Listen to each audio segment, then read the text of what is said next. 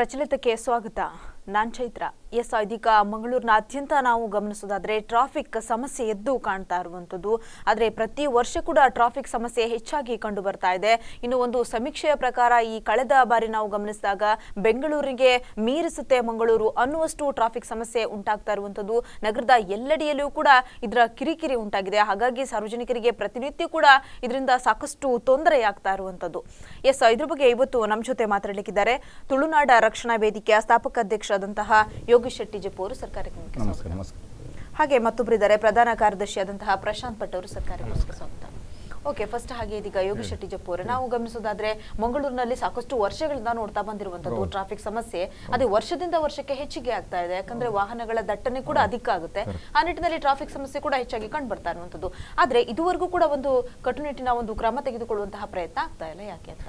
ಯಾಕೆಂದ್ರೆ ನೀವು ಮಂಗಳೂರನ್ನು ಗಮನಿಸಿದ್ರೆ ಮಂಗಳೂರು ಈಗ ಅತಿ ವೇಗದಲ್ಲಿ ಬೆಳೆಯುತ್ತಿರುವಂಥ ಪ್ರದೇಶ. ಯಾಕೆಂದರೆ ಅದು ಎಜುಕೇಷನ್ ಸೆಂಟರ್ಸ್ ಆಗಿರ್ಬೋದು ಅಥವಾ ದೊಡ್ಡ ದೊಡ್ಡ ಬಹುಮಾಡಿ ಕಟ್ಟಡಗಳಾಗಿರ್ಬೋದು, ಅದೇ ರೀತಿಯಲ್ಲಿ ಹೊಸ ಹೊಸ ಬೇರೆ ಬೇರೆ ಕಡೆಯಿಂದ ಬರುವಂಥ ಸ್ಟೂಡೆಂಟ್ಸ್ ಸಂಖ್ಯೆ ಜಾಸ್ತಿ ಆಗಿದೆ.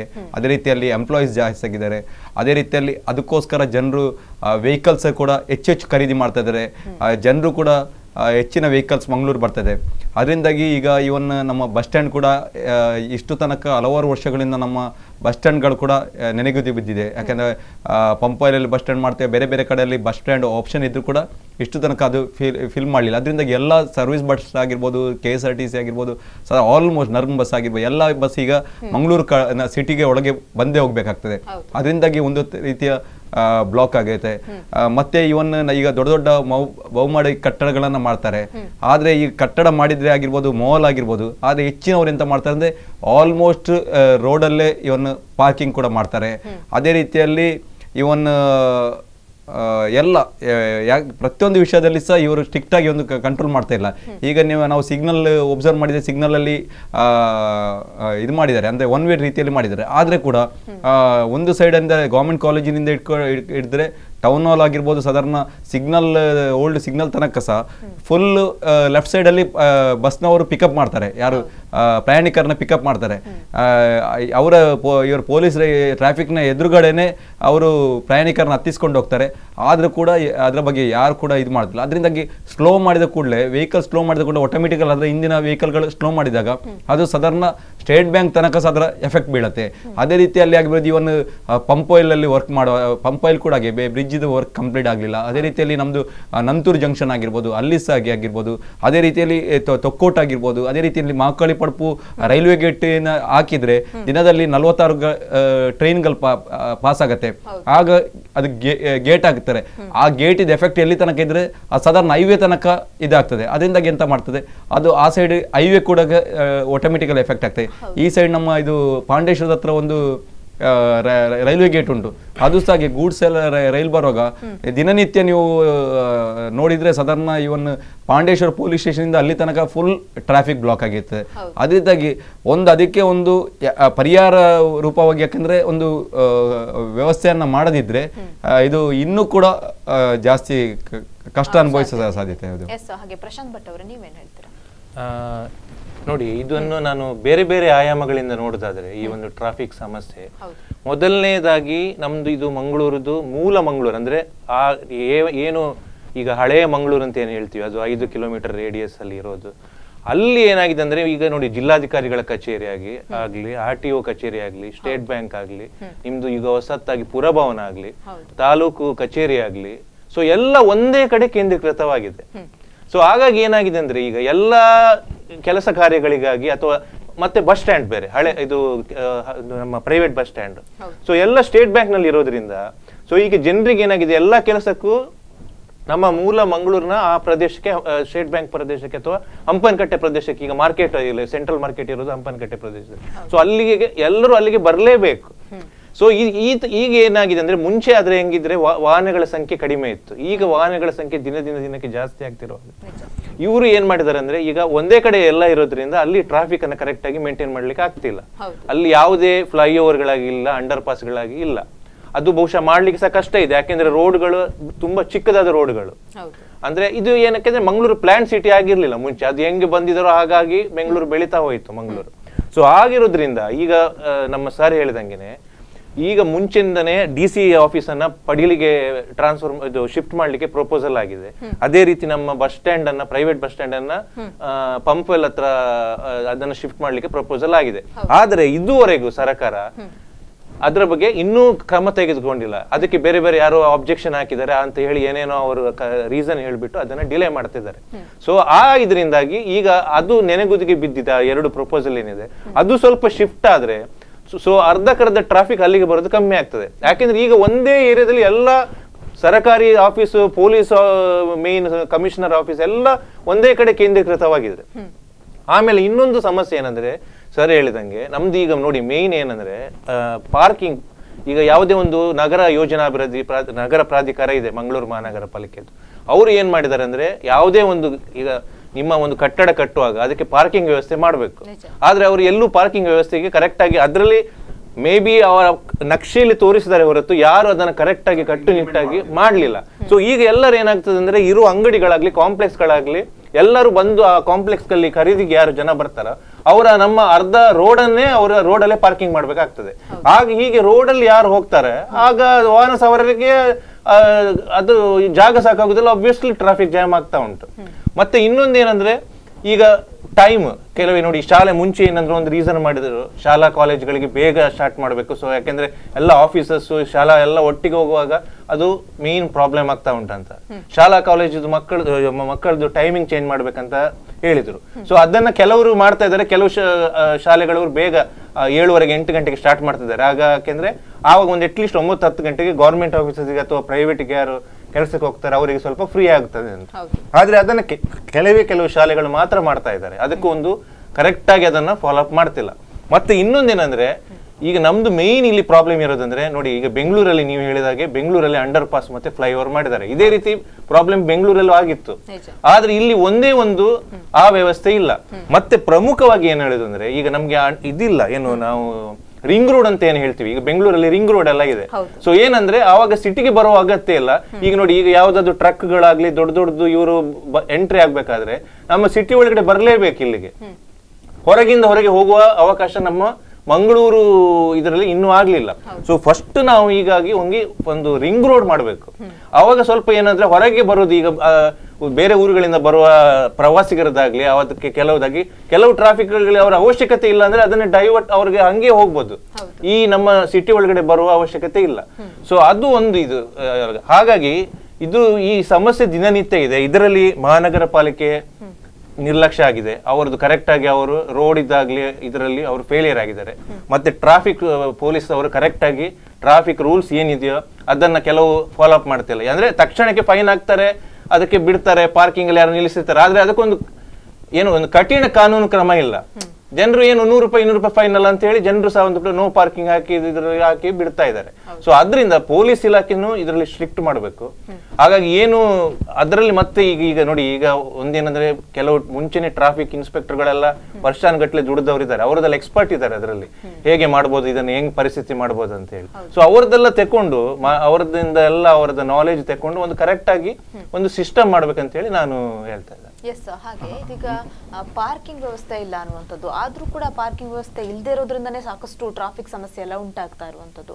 ಆದ್ರೂ ಕೂಡ ಯಾಕೆ ಇಷ್ಟರ ಒಟ್ಟಿಗೆ ಅವರು ಕ್ರಮ ತೆಗೆದುಕೊಳ್ತಿಲ್ಲ? ಅಲ್ಲ ಅದೇ ಈಗ ಮೇಯ್ನ್ ಯಾಕೆಂದ್ರೆ ಯಾರು ಒಂದು ಸೈಡಲ್ಲಿ ಯಾಕೆಂದ್ರೆ ಬೆಳೀತಾ ಉಂಟು, ಅದೇ ರೀತಿಯಲ್ಲಿ ಮತ್ತೊಂದು ಯಾಕೆಂದ್ರೆ ಜನರು ಕೂಡ ಯಾಕೆಂದ್ರೆ ಹೇಳಿದಾಗೆ ಇದು ಇದ್ದಲ್ಲಿ ಪಾರ್ಕಿಂಗ್ ಮಾಡುವಂಥದ್ದು ಒಂದು ಸಮಸ್ಯೆ ಆಗಿದೆ. ಅದೇ ರೀತಿಯಲ್ಲಿ ಮಂಗಳೂರೊಳಗೆ ಕೆಲವು ಹಾಲ್ಗಳು ಉಂಟು, ಮದುವೆ ಹಾಲ್ಗಳು. ಮದುವೆ ಸಮಾರಂಭ ಇದ್ರೆ ಆ ರೋಡ್ ಫುಲ್ ಬ್ಲಾಕೆ. ಈಗ ಅದು ನಿಮ್ಮ ಕಲ್ಲಪ್ಪಲ್ಲಿ ಯೂನಿಟಿ ಹಾಲ್ ಆಗಿರ್ಬೋದು, ಈ ಸೈಡ್ ಮಿಲಗ್ರೀಸ್ ಹಾಲ್ ಆಗಿರ್ಬೋದು, ಅಥವಾ ಬೇರೆ ಬೇರೆ ಕಡೆ. ಯಾಕೆಂದ್ರೆ ಹಾಲ್ ಒಂದು ಅಲ್ಲಿ ಮದುವೆ ಕಾರ್ಯಕ್ರಮ ಉಂಟಾದ ಕೂಡಲೇ ಅಲ್ಲಿ ಅವರನ್ನು ನಿಲ್ಲಿಸಿ ಅಂಥದ್ದು ಜನರ ಇಳಿಸುವ ಹೊತ್ತಲ್ಲಿ ಅಷ್ಟೊತ್ತಿಗೆ ಇಮಿಡಿಯೇಟ್ ಬ್ಲಾಕ್ ಆಗಿ ಆಗ್ತದೆ. ಒಂದು ಸಾರಿ ಬ್ಲಾಕ್ ಆದರೆ ಅದನ್ನು ಕ್ಲಿಯರ್ ಮಾಡಲಿಕ್ಕೆ ತುಂಬ ಕಷ್ಟ ಆಗ್ತದೆ. ಈಗ ಇತ್ತೀಚೆಗೆ ಅಥಾನ ಹಾಸ್ಪಿಟಲ್ನಿಂದ ಆ ರೋಡಲ್ಲಿ ಈಗ 2 ದಿನ ಮೊದಲೇ ಕೂಡ ನಾನು ಹೋದಾಗ ನಾವು ಆ ರೋಡಲ್ಲಿ ಹೋಗ್ಲಿಕ್ಕೆ ಆಗೋದಿಲ್ಲ, ಅಂತ ಬ್ಲಾಕ್ ಫುಲ್. ನಾವು ಕಂಟ್ರೋಲ್ಗೆ ಫೋನ್ ಮಾಡ್ತೇವೆ, ಪೊಲೀಸ್ ಬಂದೆ ಸರ್, ಸ್ವಲ್ಪ ಹೊತ್ತದ ಪುನಃ ಅದೇ ರೀತಿಯಲ್ಲಿ ಆಗ್ತದೆ. ಯಾಕೆಂದರೆ ಅದು ಸಹ ತುಂಬ ಸಮಸ್ಯೆ.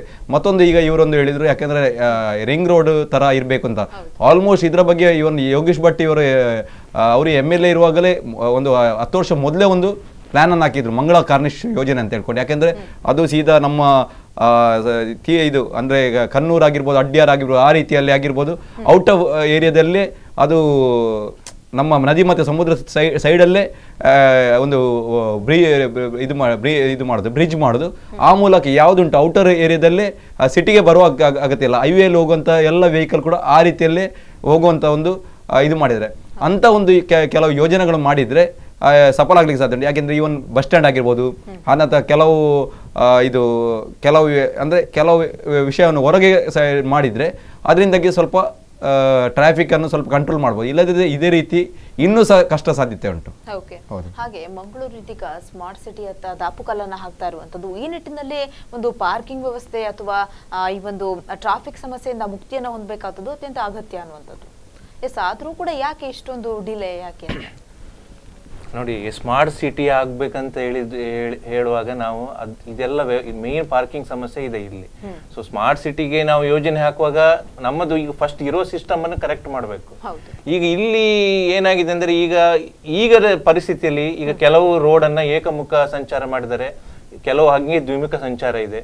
ಮತ್ತೆ ಇನ್ನೊಂದೇನಂದ್ರೆ ಕೆಲವು ಟ್ರಾಫಿಕ್ ಗಳಲ್ಲಿ ಸಿಗ್ನಲ್ ಹಾಕಿದ್ದಾರೆ, ಆದ್ರೆ ಎಷ್ಟೋ ಟ್ರಾಫಿಕ್ ಗಳು ಇನ್ನೂ ಕರೆಕ್ಟ್ ಆಗಿ ವರ್ಕ್ ಮಾಡ್ತಿಲ್ಲ. ಅದನ್ನ ಈಗ ಜ್ಯೋತಿಯಲ್ಲಿ ಟ್ರಾಫಿಕ್ ಇತ್ತು, ಅದು ಟ್ರಾಫಿಕ್ ತೆಗ್ದಿದ್ದಾರೆ, ಅಲ್ಲಿ ಪೊಲೀಸರೇ ಮಾಡ್ತಿದ್ದಾರೆ. ಮತ್ತೆ ಇನ್ನೊಂದು ಕಡೆ ಪೊಲೀಸರದ್ದು, ಟ್ರಾಫಿಕ್ ಪೊಲೀಸರದ್ದು ಸಮಸ್ಯೆ ಇದೆ. ಅದಕ್ಕೆ ಅದರಲ್ಲಿ ಅವರದ್ದು ಮೋಸ್ಟ್ಲಿ ಅವ್ರು ಏನ್ ಕಾರಣ ಕೊಡ್ತಾರೆ ಅಂದ್ರೆ ನಮ್ಮಲ್ಲಿ ಅಷ್ಟು ಜನ ಇಲ್ಲ ಸೊ ಅಂತೇಳಿ. ಹಾಗಾಗಿ ಇದನ್ನ ಕೆಲವರು ಈಗ ನಮ್ಮ ಜಪ್ಪು ಅಂತ ಒಂದು ಪ್ರದೇಶದಲ್ಲಿ ಅಲ್ಲಿನ ಜನರೇ ಟ್ರಾಫಿಕ್ ಅನ್ನ ಅಲ್ಲಿರೋ ವಾಲಂಟಿಯರ್ಸ್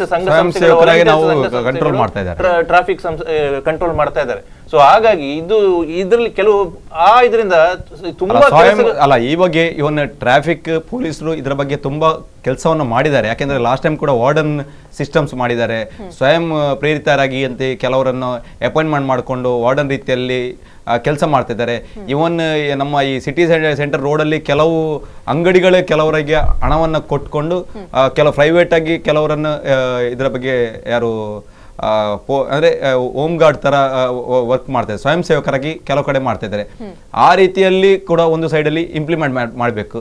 ಮತ್ತೊಂದು ಸೈಡಲ್ಲಿ ನಾನು ಹೇಳೋದು ಕಾರ್ಪೊರೇಷನ್ ಅವರ ತುಂಬ ಇದರಿಂದಾಗಿ ಇಷ್ಟು ಸಮಸ್ಯೆ ಆಗಿದೆ. ಯಾಕೆಂದರೆ ನಾನು ಈಗ ಒಂದು ಸಲ ಅವರು ಮಂಗಳೂರಲ್ಲಿ ವಿಸಿಟ್ ಮಾಡಿದರೆ ಗೊತ್ತಾಗುತ್ತೆ ಎಷ್ಟೇ ಕಡೆ ಇವತ್ತು ಮೊದಲು ಪರ್ಮಿಷನ್ ಕೊಟ್ಟ ಪಾರ್ಕಿಂಗ್ ಕೊಟ್ಟ ಜಾಗದಲ್ಲಿ ಇವತ್ತು ಅದನ್ನು ಟೆಂಪ್ರರಿ ನಂಬರ್ ಮಾಡಿಕೊಂಡು ಎಷ್ಟೇ ಅಂಗಡಿಗಳನ್ನು ಮಾಡಿದ್ದಾರೆ. ನೀವು ಸ್ಟೇಟ್ ಬ್ಯಾಂಕಿನಿಂದ ರಾವ್ ಅಂಡ್ ರಾವ್ ಸರ್ಕಲ್ ಹೋದರೆ ಕೆಲವು ಕಡೆಗೆ ನಾವು ಎಕ್ಸಾಂಪಲ್ ಬೇಕಿದ್ರೆ ತೋರಿಸ್ತೇವೆ. ಯಾಕೆಂದರೆ ಅಲ್ಲಿ ಇವನ್ ಗ್ರೌಂಡ್ ಫ್ಲೋರ್ ಎಲ್ಲ ಇವನ್ ಅದನ್ನು ಅಂಗಡಿ ಮಾಡಿಬಿಟ್ಟಿದ್ದಾರೆ. ಅದು ನಿಜವಾಗಿ ಪಾರ್ಕಿಂಗ್ ಸ್ಪೇಸ್.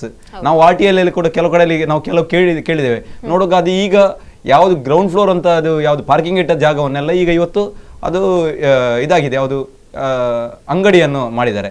ಅದರಿಂದಾಗಿ ಇದಕ್ಕೆಲ್ಲ ನೇರ ಕಾರಣ ನಮ್ಮ ನಗರ ಪಾಲಿಕೆ, ನಗರ ಯೋಜನಾ ಇಲಾಖೆಗಳು. ಯಾಕೆಂದ್ರೆ ಅವರು ಸ್ಟ್ರಿಕ್ಟ್ ಆಗಿ ಫಾಲೋ ಮಾಡ್ತಿದ್ರೆ ಅಟ್ಲೀಸ್ಟ್ ಕನಿಷ್ಠ ಪಕ್ಷ ಈಗ ಒಂದು ನಗರ ಪಾಲಿಕೆಯಾಗಿ ಇಷ್ಟು ವರ್ಷ ಆಯ್ತು, ಸಾಧಾರಣ ಒಂದು ಸುಮಾರು 20 ವರ್ಷಕ್ಕಿಂತ ಮೇಲೆ ಹೆಚ್ಚಿನ ಒಂದು ಸಮಯದಲ್ಲಿ ಇಂಪ್ರೂವ್ ಆಗಬೇಕಿತ್ತು. ಯಾಕಂದ್ರೆ ಸ್ಟ್ರಿಕ್ಟ್ ಆಗಿ ಫಾಲೋ ಮಾಡ್ತಿದೆ.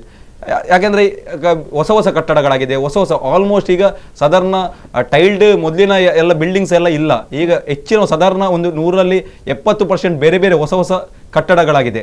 ಆದ್ರಿಂದಾಗಿ ಹೊಸ ಕಟ್ಟಡ ಆಗುವಾಗ ಹೆಚ್ಚಿನದಕ್ಕೆ ಪ್ಲಾನಿಂಗ್ ಮೂಲಕ ಮಾಡಿದ್ದಾರೆ. ಆದ್ರೆ ಇವರು ಸ್ಟ್ರಿಕ್ಟ್ ಆಗಿ ಫಾಲೋ ಮಾಡ್ತಿದ್ರೆ ಪಾರ್ಕಿಂಗ್ ಸಿಸ್ಟಮ್ ಮಾಡ್ತಿದ್ರೆ ಏನು ಸಮಸ್ಯೆ ಆಗ್ತಿಲ್ಲ. ಮತ್ತೊಂದು ಕಳೆದ ಸಾಧಾರಣ ಒಂದು 10 ವರ್ಷಕ್ಕಿಂತ ಮೊದಲೇ ಇತ್ತು. ಅದಕ್ಕೆಂದ್ರೆ ಮಂಗಳೂರಿನ ಒಂದು ಹೃದಯ ಭಾಗದಲ್ಲಿ ಅದನ್ನೊಂದು ಸಾಧಾರಣ 5-6 ಫ್ಲೋರ್ ಇದೊಂದು ನಾವು ಪಾರ್ಕಿಂಗ್ ವ್ಯವಸ್ಥೆ ಮಾಡಿಕೊಂಡು ಅದರಲ್ಲಿ ಪೇ ಸಿಸ್ಟಮ್ ಅಂದ್ರೆ ಇಡೀ ಬಿಲ್ಡಿಂಗ್ ಅಲ್ಲೇ ಸಾಧಾರಣ ಒಂದು 5-6 ಫ್ಲೋರ್ ಅಲ್ಲಿ ಸಾಧಾರಣ ಒಂದು 500ಕ್ಕಿಂತ 600 ವೆಹಿಕಲ್ಗಳನ್ನ ಪಾರ್ಕ್ ಮಾಡುವಂತ ವ್ಯವಸ್ಥೆಗೋಸ್ಕರ ಮಾಡ್ತೇವೆ ಅಂತ ಹೇಳಿ.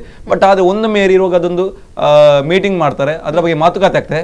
ಸ್ವಲ್ಪ ಸಮಯ ಪೇಪರ್ ಸ್ಟೇಟ್ಮೆಂಟ್ ಬರ್ತದೆ, ಆನಂತರ ಸ್ವಲ್ಪ ಸಮಯದ ಆ ಮೇಯರ್ ಬದಲಾವಣೆ ಆಗಿರ್ತಾರೆ, ಇನ್ನೊಬ್ರು ಮೇಯರ್ ಬರ್ತಾರೆ, ಆಗ ಪುನಃ ಮೀಟಿಂಗ್ ಆಗುತ್ತೆ. ಇಂಥ ನಾವು ಯೋಜನೆ ಮಾಡಿದ್ದೇವೆ. ಈಗ ಇತ್ತೀಚೆಗೆ 1.5 ತಿಂಗಳ ಮೊದಲು ಕೂಡ ಈ ಬಗ್ಗೆ ನಾವು ಪೇಪರ್ಲಿ ಓದಿದ್ದೇವೆ. ಯಾಕೆಂದ್ರೆ ಮಂಗಳೂರಿನಲ್ಲಿ ಒಂದು 500 ಪಾರ್ಕಿಂಗ್ ಮಾಡ್ಲಿಕ್ಕೆ ಒಂದು ಒಂದು ಸ್ಪೇಸ್ ಅನ್ನೇ ಅವರು ಮಾತುಕತೆ ಮಾಡಿದ್ದಾರೆ ಅಂತ ಹೇಳ್ಕೊಂಡು ಅಂಥದ್ದೆಲ್ಲ ಮಾಡಿದ್ರೆ ಸ್ವಲ್ಪ ಇಂಪ್ರೂವ್ಮೆಂಟ್ ಮಾಡ್ಲಿಕ್ಕೆ ಸಾಧ್ಯ ಆಗುತ್ತೆ. ಇನ್ನಷ್ಟು ವಿಚಾರಗಳನ್ನ ಚರ್ಚೆ ಮಾಡೋಣ, ಒಂದು ಸಣ್ಣ ಬ್ರೇಕ್ ಅನ್ನು ತೆಗೆದುಕೊಳ್ಳಿ. ವೀಕ್ಷಕರೇ, ಇದೀಗ ಮಂಗಳೂರಿನಲ್ಲಿ ಟ್ರಾಫಿಕ್ ಸಮಸ್ಯೆ ಬಗ್ಗೆ ಇನ್ನಷ್ಟು ವಿಚಾರಗಳನ್ನ ಚರ್ಚೆ ಮಾಡಲಿಕ್ಕಿದ್ದೇವೆ. ಅದಕ್ಕಿಂತ ಮುಂಚೆ ಒಂದು ಪುಟ್ಟ ಬ್ರೇಕ್.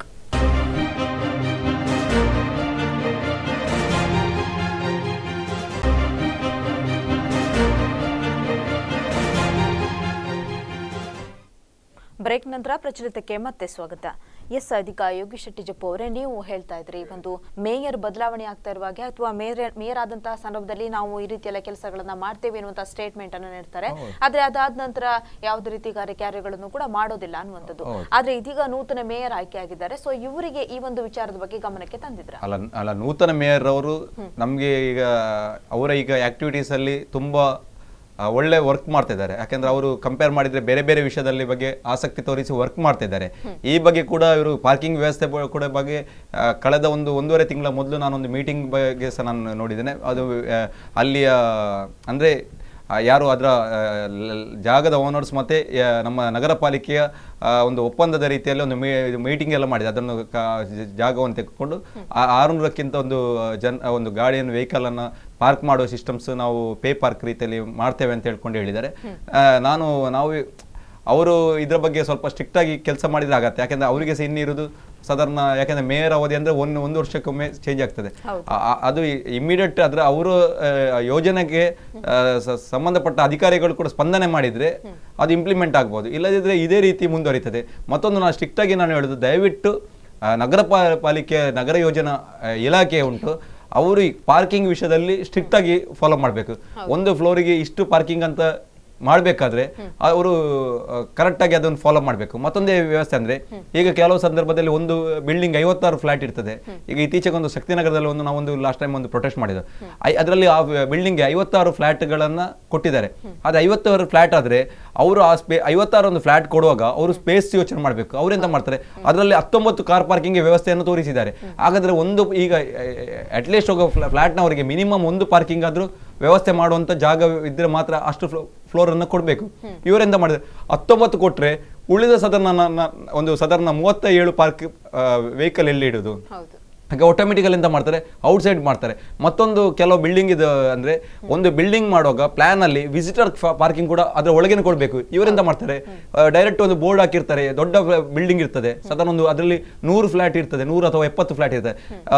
ಡೈರೆಕ್ಟ್ ಹೊರಗೇನೆ ಎಂಟ್ರೆನ್ಸ್ ಅಲ್ಲಿ ಬೋರ್ಡ್ ಹಾಕಿದೆ ಸೆಕ್ಯೂರಿಟಿ ಹತ್ರ, ವಿಸಿಟರ್ಸ್ ಕಾರ್ಸ್ ನಾಟ್ ಅಲೌಡ್ ಅಂತ ಹೇಳ್ತಾರೆ. ಸ್ವಾಮಿ, ಹಾಗಾದ್ರೆ 100 ಫ್ಲಾಟ್ ಅಥವಾ 70 ಫ್ಲಾಟ್ ಇರುವಂತ ಒಂದು ಪ್ರದೇಶಕ್ಕೆ, ಒಂದು ಫ್ಲಾಟಿಗೆ ಎಂಟರ್ ಮಾಡುವಾಗ ವಿಸಿಟರ್ಸ್ಗೆ ಪಾರ್ಕ್ ಮಾಡ್ಲಿಕ್ಕೆ ಜಾಗ ಇಲ್ಲದ್ರೆ ಅವು ಎಂತ ಮಾಡ್ತಾರೆ, ಆಟೋಮೆಟಿಕಲಿ ಪಾರ್ಕ್ ರೋಡಲ್ಲಿ ಪಾರ್ಕ್ ಮಾಡ್ತಾರೆ.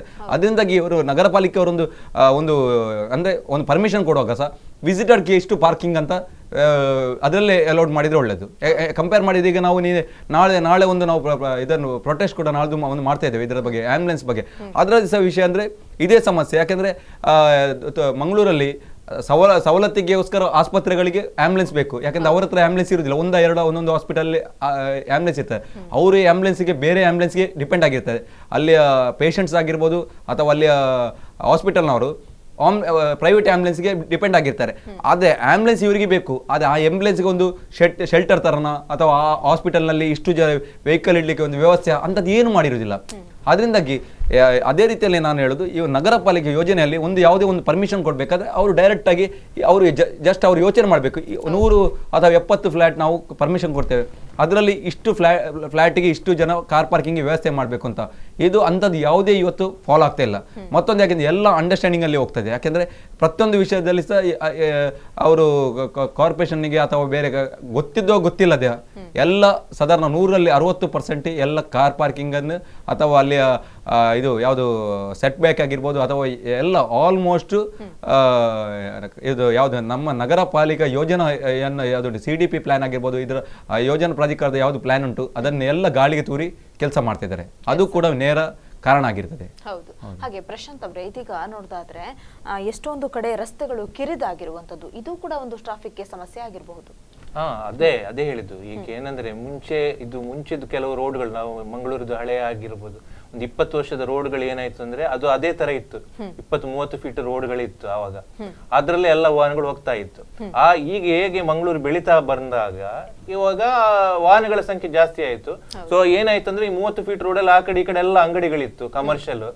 ಸೊ ಹಾಗಾಗಿ ಈಗ ಅವ್ರಿಗೆ ಅದನ್ನ ಅಗಲ ಮಾಡುವ ವಿಚಾರದಲ್ಲಿ ಅಷ್ಟು ರೋಡ್ ಹೊಡೆಯುವುದಂದ್ರೆ ಹೇಳಿದ್ರೆ ಯಾವನ ಅಷ್ಟು ಸುಲಭದಲ್ಲಿ ಬಿಟ್ಟು ಕೊಡುದಿಲ್ಲ ರೋಡಿಗೆ. ಸೊ ಅವರು ಅಬ್ಜೆಕ್ಷನ್ ಹಾಕ್ತಾರೆ, ಕೋರ್ಟಿಗೆ ಹೋಗ್ತಾರೆ, ಮತ್ತೆ ಕೋರ್ಟಿನ ಸೆಟಲ್ಮೆಂಟ್ ಆಗ್ತದೆ, ಮತ್ತೆ ಅದು ಟೈಮ್ ತಗೊಂಡು ಆದ್ರೂ ಈಗ ಹೆಚ್ಚಿನವರು ಮಾಡೋದ್ರಿಂದ ಕೆಲವು ಕಡೆ ರೋಡ್ಗಳು ಅಗಲ ಆಗಿದೆ. ಆದ್ರೆ ಅಗಲ ಆಗಿರೋ ರೋಡಲ್ಲಿ ಸಹ ಏನ್ ಪ್ರಾಬ್ಲಮ್ ಅಂದ್ರೆ ಈಗ ಕಾಂಕ್ರೀಟ್ ಹಾಕುವಾಗ ಇವರು ಫುಲ್ ರಸ್ತೆ ಎಷ್ಟು ಆ ಮುಂಚೆದ 60 ಫೀಟ್ ಏನಿದೆ ಅಲ್ಲಿವರೆಗೆ ಕಾಂಕ್ರೀಟ್ ಬರೋದಿಲ್ಲ. ಇದು ಕಾಂಕ್ರೀಟ್ ಹಾಕುವಾಗ ಇನ್ನಷ್ಟು ಕಿರಿದಾಗ್ತದೆ ರೋಡ್. ಸೊ ವಾಹನಗಳ ಸಂಚಾರ ಮಾಡುವಾಗ ಅದೇ ರೋಡ್ ಅಲ್ಲಿ ಹೋಗ್ಬೇಕು. ಕೆಳಗಡೆ ನೋಡಿದ್ರೆ ಈಗ ನಾನು ನಮ್ಮ ಕದ್ರಿಯಲ್ಲಿ ತಕೊಳ್ಳಿ, ನಾನು ಒಂದು ಕದ್ರದ ಎಕ್ಸಾಂಪಲ್ ಕೊಡ್ತೇನೆ. ಮೇಲಿಂದ ಅಲ್ಲಿ ಕೆಳಗಡೆ ನಮ್ಮ ಇದರಿಂದ ಮಲ್ಲಿಕಟ್ಟೆ ದ್ವಾರದಿಂದ ನಮ್ಮ ದೇವಸ್ಥಾನಕ್ಕೆ ಬರುವಲ್ಲಿ ಕಾಂಕ್ರೀಟ್ ಹಾಕಿದ್ದಾರೆ, ನೋಡ್ಲಿಕ್ಕೆ ಚೆನ್ನಾಗಿದೆ. ಆದ್ರೆ ಮುಂಚೆ ಟಾರ್ ಹಾಕುವಾಗ ತುಂಬಾ ಅಗಲ ಇತ್ತು. ಈ ಕಾಂಕ್ರೀಟ್ ಹಾಕಿದ್ಮೇಲೆ ಅದು ಅಗಲ ಕಮ್ಮಿ ಆಗಿದೆ. ಮತ್ತೆ ಕೆಳಗಡೆ ಏನಾಗಿದೆ ಅಂದ್ರೆ ಸ್ಲ್ಯಾಂಟ್ ಇದೆ, ಅಂದ್ರೆ ಅಲ್ಲಿ ಮಣ್ಣು ಹಾಕಿ ಅದನ್ನು ಇದು ಮಾಡಿದ್ದಾರೆ. ಆದ್ರೆ ಆಗ ಈಗ ಒಬ್ಬ ರಸ್ತೆಯಲ್ಲಿ ವಾಹನ ಮಾಡ್ಬೇಕಾದ್ರೆ ಅವ್ನು ಜಾಗ್ರತೆಯಲ್ಲಿ ಮಾಡ್ಬೇಕು. ಕೆಳಗಡೆ ಹೋದ್ರೆ ಅದು ಸ್ಲೀಪ್ ಇರೋದ್ರಿಂದ ಅದು ವಾಹನ ಸಂಚಾರ ಕರೆಕ್ಟ್ ಆಗಿ ಮಾಡ್ಲಿಕ್ಕೆ ಆಗುದಿಲ್ಲ. ಸೊ ಅವನಾಗ ಇದ್ರಲ್ಲಿ ಎಷ್ಟು ಕಾಂಕ್ರೀಟ್ ಇದೆ ಅದ್ರಲ್ಲಿ ಅವನು ಸವರ ಮಾಡ್ಬೇಕಾಗ್ತದೆ. ಸೊ ಇದು ಏನಾಗಿದೆ ಅಂದ್ರೆ ಇದ್ರಲ್ಲಿ ಈಗ ಎಲ್ಲಾ ಸಮಸ್ಯೆಗಳು ಏನಂದ್ರೆ ಕಾಂಕ್ರೀಟ್ ಹಾಕಿರೋದ್ರಿಂದ ಕೆಲವು ಕಡೆ ಸಮಸ್ಯೆ ಆಗಿದೆ, ಕೆಲವು ಕಡೆ ಅದರ ಉಪಯೋಗನೂ ಆಗಿದೆ, ಕೆಲವು ಕಡೆ ಅದೇ ರೀತಿ ಸಮಸ್ಯೆನೂ ಆಗಿದೆ. ಅದೇ ರೀತಿ ಪಾರ್ಕಿಂಗ್ ಈಗ ಹಾಗೆ ಮಾಡಿದ್ಮೇಲೆ ಅಲ್ಲಿ ಎಲ್ಲೂ ಪಾರ್ಕಿಂಗ್ ಜಾಗ ಇಲ್ಲ, ಇರೋ ರೋಡ್ಗಳಲ್ಲೇ ಅವ್ರು ಪಾರ್ಕಿಂಗ್ ಬಿಟ್ಟಿಲ್ಲ, ಕಾಂಕ್ರೀಟ್ ಹಂಗೆ ಹಾಕಿದ್ದಾರೆ. ಮತ್ತೆ ಇನ್ನೊಂದೇನಂದ್ರೆ ನಮ್ಮಲ್ಲಿ ಟ್ರ್ಯಾಕ್ ಸಿಸ್ಟಮ್ ಇಲ್ಲ. ಕೆಲವು ಕಡೆ ಪರ್ಟಿಕ್ಯುಲರ್ಲಿ ಒಂದು ರಿಕ್ಷಾದವರಿಗೆ ಒಂದು ಟ್ರ್ಯಾಕ್ ಇದೆ, ಬಸ್ಗಳಿಗೆ ಒಂದು ಟ್ರ್ಯಾಕ್ ಇದೆ, ನಿಮ್ಗೆ ಗೊತ್ತಿರ್ಬೋದು. ಅದು ನಮ್ಮ ಮಂಗಳೂರಲ್ಲಿ ಎಲ್ಲೂ ಇಲ್ಲ. ಕೆಲವು ಕಡೆ ಇದ್ದದ್ರಲ್ಲಿ ಸಹ ಹೆಂಗೆ ಅಂದ್ರೆ ಅದು ಜನಸಂದಣಿ ಇರುವ ರೋಡಲ್ಲೇ ಆತರ ಮಾಡಿದ್ದಾರೆ. ಆದ್ರೂ ಏನಂದ್ರೆ ಅದರಲ್ಲಿ ಏನಂದ್ರೆ ಆತರ ಮಾಡಿರೋದ್ರಿಂದ ಏನಾಗಿದೆ ಅಂದ್ರೆ ಬೇರೆ ವಾಹನಗಳಿಗೆ ಹೋಗ್ಲಿಕ್ಕೆ ಆಗುದಿಲ್ಲ. ಬಸ್ನವರು ಬಹುಶಃ ಅವರ ಜನರಿಗೋಸ್ಕರ ಅಲ್ಲಿ ನಿಲ್ಲಿಸ್ತಾರೆ ಮಿಡ್ಲ್ ಆಫ್ ದಿ ಇದರಲ್ಲೇ, ಅದು ಜನರನ್ನು ಹತ್ತಿಸ್ಕೊಳ್ತಾರೆ ಅಲ್ಲಲ್ಲಿ. ಆದ್ರಿಂದ ಅದು ಕರೆಕ್ಟ್ ಆಗಿ ಇದಾಗ್ತಾ ಇಲ್ಲ, ಅಲ್ಲಿ ಸಹ ಫೇಲಿಯರ್ ಆಗಿದೆ. ಮತ್ತೆ ಇನ್ನೊಂದೇನಂದ್ರೆ ಅಲ್ಲಲ್ಲಿ ಬಸ್ಗಳನ್ನು ನಿಲ್ಲಿಸೋದು ಒಂದು ಪ್ರಾಬ್ಲಮ್. ಅದೇ ರೀತಿ ವಾಹನ ಚಾಲಕರು ಅಷ್ಟೇ ನೋ ಪಾರ್ಕಿಂಗ್ ಇದರಲ್ಲಿ ಇದ್ರೂ ಸಹ ಅಲ್ಲಿ ನಿಲ್ಲಿಸ್ತಾರೆ, ಇಟ್ಟು ಸಮಸ್ಯೆ ಆಗ್ತದೆ. ಸೊ ಜನರಿಗೆ ಸಹ ಅವಸರ, ಈಗ ಎಲ್ಲರಿಗೆ ಅಂದ್ರೆ ನಾವು ಬೇಗ ಹೋಗ್ಬೇಕು, ಯಾರಿಗೂ ತಾಳ್ಮೆ ಎಂಬುದಿಲ್ಲ. ಸೊ ಇದರಿಂದ ಏನಾಗಿದೆ ಅಂದ್ರೆ ಅದರಲ್ಲಿ ಸಹ ಕೆಲವು ಸಮಸ್ಯೆಗಳಾಗ್ತಾ ಇದೆ. ಸೊ ಒಟ್ಟಿನಲ್ಲಿ ಹೇಳೋದಾದ್ರೆ ಇದರಲ್ಲಿ ಎಲ್ಲರೂ ಸೇರಿ ಇದರಲ್ಲಿ ಪಾರ್ಟಿಸಿಪೇಷನ್ ಇದೆ, ಇದರಲ್ಲಿ ಸರ್ಕಾರದ್ದು ಪಾರ್ಟಿಸಿಪೇಷನ್ ಇದೆ, ಜನರು ಸ್ವಯಂ ಆಗಿ ಒಂದು ಸಿಸ್ಟಮೆಟಿಕ್ ಆಗಿ ಎಲ್ಲೆಲ್ಲಿ ರೂಲ್ಸ್ ಇದೆ ಅದನ್ನ ಇದು ಟ್ರಾಫಿಕ್ ರೂಲ್ಸ್ ಅನ್ನು ಕರೆಕ್ಟ್ ಆಗಿ ಫಾಲೋ ಅಪ್ ಮಾಡಿದ್ರೆ ಎಲ್ಲ ಒಂದು ಸ್ವಲ್ಪನಾದ್ರೂ ಇದರಲ್ಲಿ ಒಂದು ಇದನ್ನು ತರಲಿಕ್ಕೆ ಸಾಧ್ಯ ಇದೆ. ಓಕೆ, ನಾವು ಕೆಲವೊಂದಿಷ್ಟು ಜನಸಂದಣಿ ಇರುವಂತಹ ಪ್ರದೇಶ ನೋಡ್ತೇವೆ, ಅಲ್ಲಿ ಇದೀಗ ಬೀದಿ ಬದಿ ವ್ಯಾಪಾರಸ್ಥರು ಅಲ್ಲಿ ರಸ್ತೆ ಬದಿಯಲ್ಲಿ ಇಟ್ಕೊಳ್ಳುವಂತದ್ದು, ಅದು ಕೂಡ ಒಂದೆಡೆ ಟ್ರಾಫಿಕ್ ಸಮಸ್ಯೆಗೆ ಎದುರಾಗ್ತಾ ಇದೆ. ಹೌದು, ಈಗ ನೋಡಿ ನಮ್ಮ ಮೈನ್ ಸೆಂಟ್ರಲ್ ಮಾರ್ಕೆಟ್ ಹತ್ರ ಅಲ್ಲಿ ಎಲ್ಲಾ ಬೀದಿ ಬದಿ ವ್ಯಾಪಾರಸ್ಥರಿಗೆ ಕೊಟ್ಟಿದ್ದಾರೆ, ಇದು ಅಲ್ಲಿ ಹಾಕ್ತಾ ಇದ್ದಾರೆ. ಅದನ್ನ ಬಹುಶಃ ಅದನ್ನ ಅವರಿಗೆ ದುಡಿಮೆಗೋಸ್ಕರ ಅವರು ಬಂದಲ್ಲಿ ಮಾಡ್ತಿರ್ಬೋದು. ಆದ್ರೆ ಅದರಿಂದ ಸಾರ್ವಜನಿಕರಿಗೆ ತುಂಬಾ ಸಮಸ್ಯೆ ಆಗ್ತಿದೆ. ಅದಕ್ಕೆ ಮೊನ್ನೆ ಎಲ್ಲ ಲಾಸ್ಟ್ ಟೈಮ್ ಒಂದು ಮಾಡಿ ಅವರಿಗೆ ಬೇರೆ ಕಡೆ ಕೊಡುವಂತೆಲ್ಲ ಮಾಡಿದ್ರು. ಸ್ವಲ್ಪ ದಿನ ಅವ್ರು ಅಲ್ಲಿಲ್ಲ ತೆಗೆದು ಅಲ್ಲಿ ಇದು ನೆಹರು ಮೈದಾನದ ಹತ್ರ ಸ್ವಲ್ಪ ಸಮಯ ಅಲ್ಲಿ ಅವರು ವ್ಯಾಪಾರ ಮಾಡ್ತಿದ್ರು. ಅದು ಆಮೇಲೆ ಸ್ವಲ್ಪ ದಿನ ಆಯ್ತು, ಮತ್ತೆ ಪುನಃ ಅವರು ಈಗ ಮತ್ತೆ ಪುನಃ ಬಂದು ಅದೇ ಪ್ಲೇಸ್ ಅಲ್ಲಿ ಬಂದು ವ್ಯಾಪಾರ ಮಾಡ್ತಿದ್ದಾರೆ. ಇಲ್ಲಿ ಏನಾಗಿದೆ ಅಂದ್ರೆ ನಾವು ಒಂದ್ಸಲ ಒಂದು ಸ್ಟೆಪ್ ತಗೊಳ್ತಾ ಇದ್ದಾರೆ. ಈಗ ಮಹಾನಗರ ಪಾಲಿಕೆ ಆಗಿರ್ಬೋದು, ಯಾವಾಗ ಅಂದ್ರೆ ಜನರದಿಂದ ತುಂಬಾ ಅವರಿಗೆ ಪ್ರೆಷರ್ ಬರ್ತದೆ. ಫೋನಿನ ಕಾರ್ಯಕ್ರಮದಲ್ಲಿ ಆಗ್ಲಿ ಅವರಿಗೆ ಬೈಲಿಕ್ಕೆ ಸ್ಟಾರ್ಟ್ ಮಾಡುವಾಗ ಇವರು ಒಂದ್ಸಲ ಅಲರ್ಟ್ ಆಗಿ ಒಂದ್ಸಲ ದಾಳಿ ಮಾಡ್ತಾರೆ, ಎಲ್ಲರನ್ನ ಕರ್ಕೊಂಡು ಬಂದು ಆಮೇಲೆ ಎಲ್ಲ ತೆಗಿಸ್ತಾರೆ. ಒಂದು 15 ದಿನ ಆಗುವಾಗ ಮತ್ತೆ ಪುನಃ ಅವರಲ್ಲಿ ಬಂದು ಏನಂದ್ರೆ ಅದಕ್ಕೆ ಶಾಶ್ವತ ಸಮಸ್ಯೆ ಇಲ್ಲ, ಅವರ ಮೇಲೆ ಕಠಿಣ ಕ್ರಮ ಕೈಗೊಳ್ಳುವುದಿಲ್ಲ.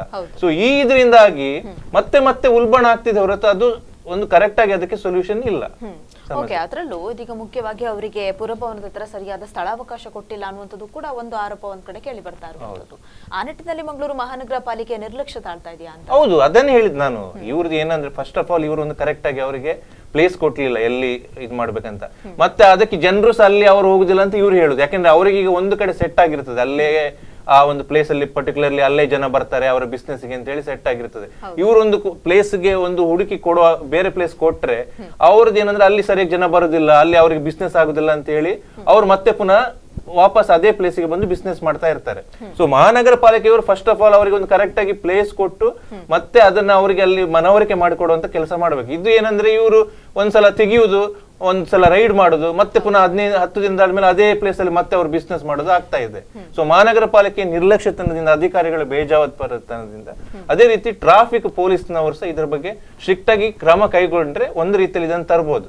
ಸೊ ಅವ್ರದ್ದು ಮೇನ್ ಇದರಲ್ಲಿ ಅವರು ಸ್ವಲ್ಪ ಎಡವಿದ್ದಾರೆ ಅಂತ ಅನಿಸ್ತಾ ಇದೆ. ಅಲ್ಲ, ಇದಕ್ಕಿಂತ ಮತ್ತೊಂದು ಹೇಳೋದಂದ್ರೆ ಈಗ ಬೀದಿ ವ್ಯಾಪಾರದ ಬಗ್ಗೆ ನಾವು ಹೇಳ್ತಾ ಇದ್ದೇವೆ. ಬೀದಿ ವ್ಯಾಪಾರದ ಬಗ್ಗೆ ಇವತ್ತು ನಾವು ಮಾತಾಡೋ ಬದಲು ಇದಕ್ಕೆಲ್ಲ ಕಾರಣ ನಗರ ಪಾಲಿಕೆಯವರು. ಈ ಬಗ್ಗೆ ಇವತ್ತು ಅಧಿಕಾರಿಗಳು ಚೇಂಜ್ ಆಗಿರ್ಬೋದು, ಅಥವಾ ಕೆಲವು ಕಾರ್ಪೊರೇಟ್ ಚೇಂಜ್ ಆಗಿ ಬರು. ಬಟ್ ನಗರ ಪಾಲಿಕೆ ಸಿಸ್ಟಮ್ಸ್ ಇತ್ತು. ಯಾವಾಗ ಇಲ್ಲಿ ಮಂಗಳೂರಿನಲ್ಲಿ ನಗರ ಬೇರೆ ಬೇರೆ ಕಡೆಯವರು ಅಲ್ಲಿ ಇವರು ಬೀದಿ ವ್ಯಾಪಾರ ಮಾಡೋದು ಕೇವಲ ಇಲ್ಲಿ ನಮ್ಮ ಮಂಗಳೂರಿನವರಲ್ಲ, ಬೇರೆ ಬೇರೆ ಕಡೆಯವರು ಬರ್ತಾರೆ, ಇಲ್ಲಿ ಇದು ಮಾಡ್ತಾರೆ. ಅವರ ಫಸ್ಟಿಗೆ ಬಂದು ಇಲ್ಲಿ ಅವರ ಸ್ವಲ್ಪ ಸ್ವಲ್ಪ ಬೀದಿ ವ್ಯಾಪಾರ ಮಾಡಿ ಸ್ಟಾರ್ಟ್ ಮಾಡೋ ಸಂದರ್ಭದಲ್ಲಿ ಅವರು ಇದಕ್ಕೆ ಆಕ್ಷನ್ ತಗೊಂಡಿದ್ರೆ, ನೀವು ಇಂಥ ಜಾಗದಲ್ಲಿ ಇದು ಮಾಡಬೇಡಿ, ನೀವು ರೋಡನ್ನು ಎಂಕ್ರೋಚ್ ಮಾಡಬೇಡಿ, ಇಲ್ಲಿ ಸ್ವಲ್ಪ ಇರೋದೇ ಸ್ವಲ್ಪ ಇವನ್ ಕಂಜೆಸ್ಟೆಡ್ ಜಾಗ, ತುಂಬಾ ಜನರು ಬರಬೇಕಾಗ್ತದೆ, ಇಲ್ಲಿ ಬರುವಂತ ಇವರು ಯಾರು ಗ್ರಾಹಕರಿಗೆ ಕೂಡ ಎಫೆಕ್ಟ್ ಆಗುತ್ತೆ. ಮತ್ತೆ ಎಷ್ಟೇ ಜನರು ಇಲ್ಲಿ ಟ್ಯಾಕ್ಸ್ ಪೇಯರ್ ಇರ್ತಾರೆ, ಟ್ಯಾಕ್ಸ್ ಕಟ್ಕೊಂಡು ಪಾಪ ಕರೆಂಟ್ ಬಿಲ್ ಕಟ್ಕೊಂಡು ಎಲ್ಲ ಸಾವಿರಾರು ರೂಪಾಯಿ ಇದು ಹಣ ಕೊಟ್ಟು ಶಾಪ್ ಮಾಡಿರ್ತಾರೆ, ಅವರಿಗೆ ಕೂಡ ಸಮಸ್ಯೆ ಆಗ್ತದೆ. ಅದರೊಟ್ಟಿಗೆ ಅಲ್ಲಿ ಯಾರು ಪರ್ಚೇಸ್ ಮಾಡ್ತಾರೆ ಅವರಿಗೆ ಕೂಡ ಆಚೆ ಹೋಗುವಾಗ ಮೈತ್ ಆಗೋದ ಸಮಸ್ಯೆನ ಕ್ರಿಯೇಟ್ ಎಲ್ಲ ಬೇರೆ ಬೇರೆ, ಅಥವಾ ಗಾಡಿ ಕೂಡ ನಿಲ್ಲಿಸಿ ಒಂದು ತಗೊಳ್ಳಿಕ್ಕೆ ಆಗೋದಿಲ್ಲ ಅಂತ ಪರಿಸ್ಥಿತಿ. ಅದರಿಂದಾಗಿ ನೀವು ಇಂಥದ್ದು ಮಾಡಬೇಡಿ ಅಂತ ಮೊದಲು ಹೇಳ್ತಿದ್ರೆ ಇಂಥ ಪರಿಸ್ಥಿತಿ ಬರ್ತಿರ್ಲಿಲ್ಲ. ಇದು ಇಷ್ಟು ಸಮಯ ಅವರು ಪಾಪ ಒಂದು ದುಡಿಮೆಗೆ ಬಂದ ನಂತರ ಬೀದಿ ವ್ಯಾಪಾರಿಗಳು ಈಗ ಅದಕ್ಕೆ ಅಂತ ಅವರು ಸಟ್ಟಾಗಿದ್ದಾರೆ.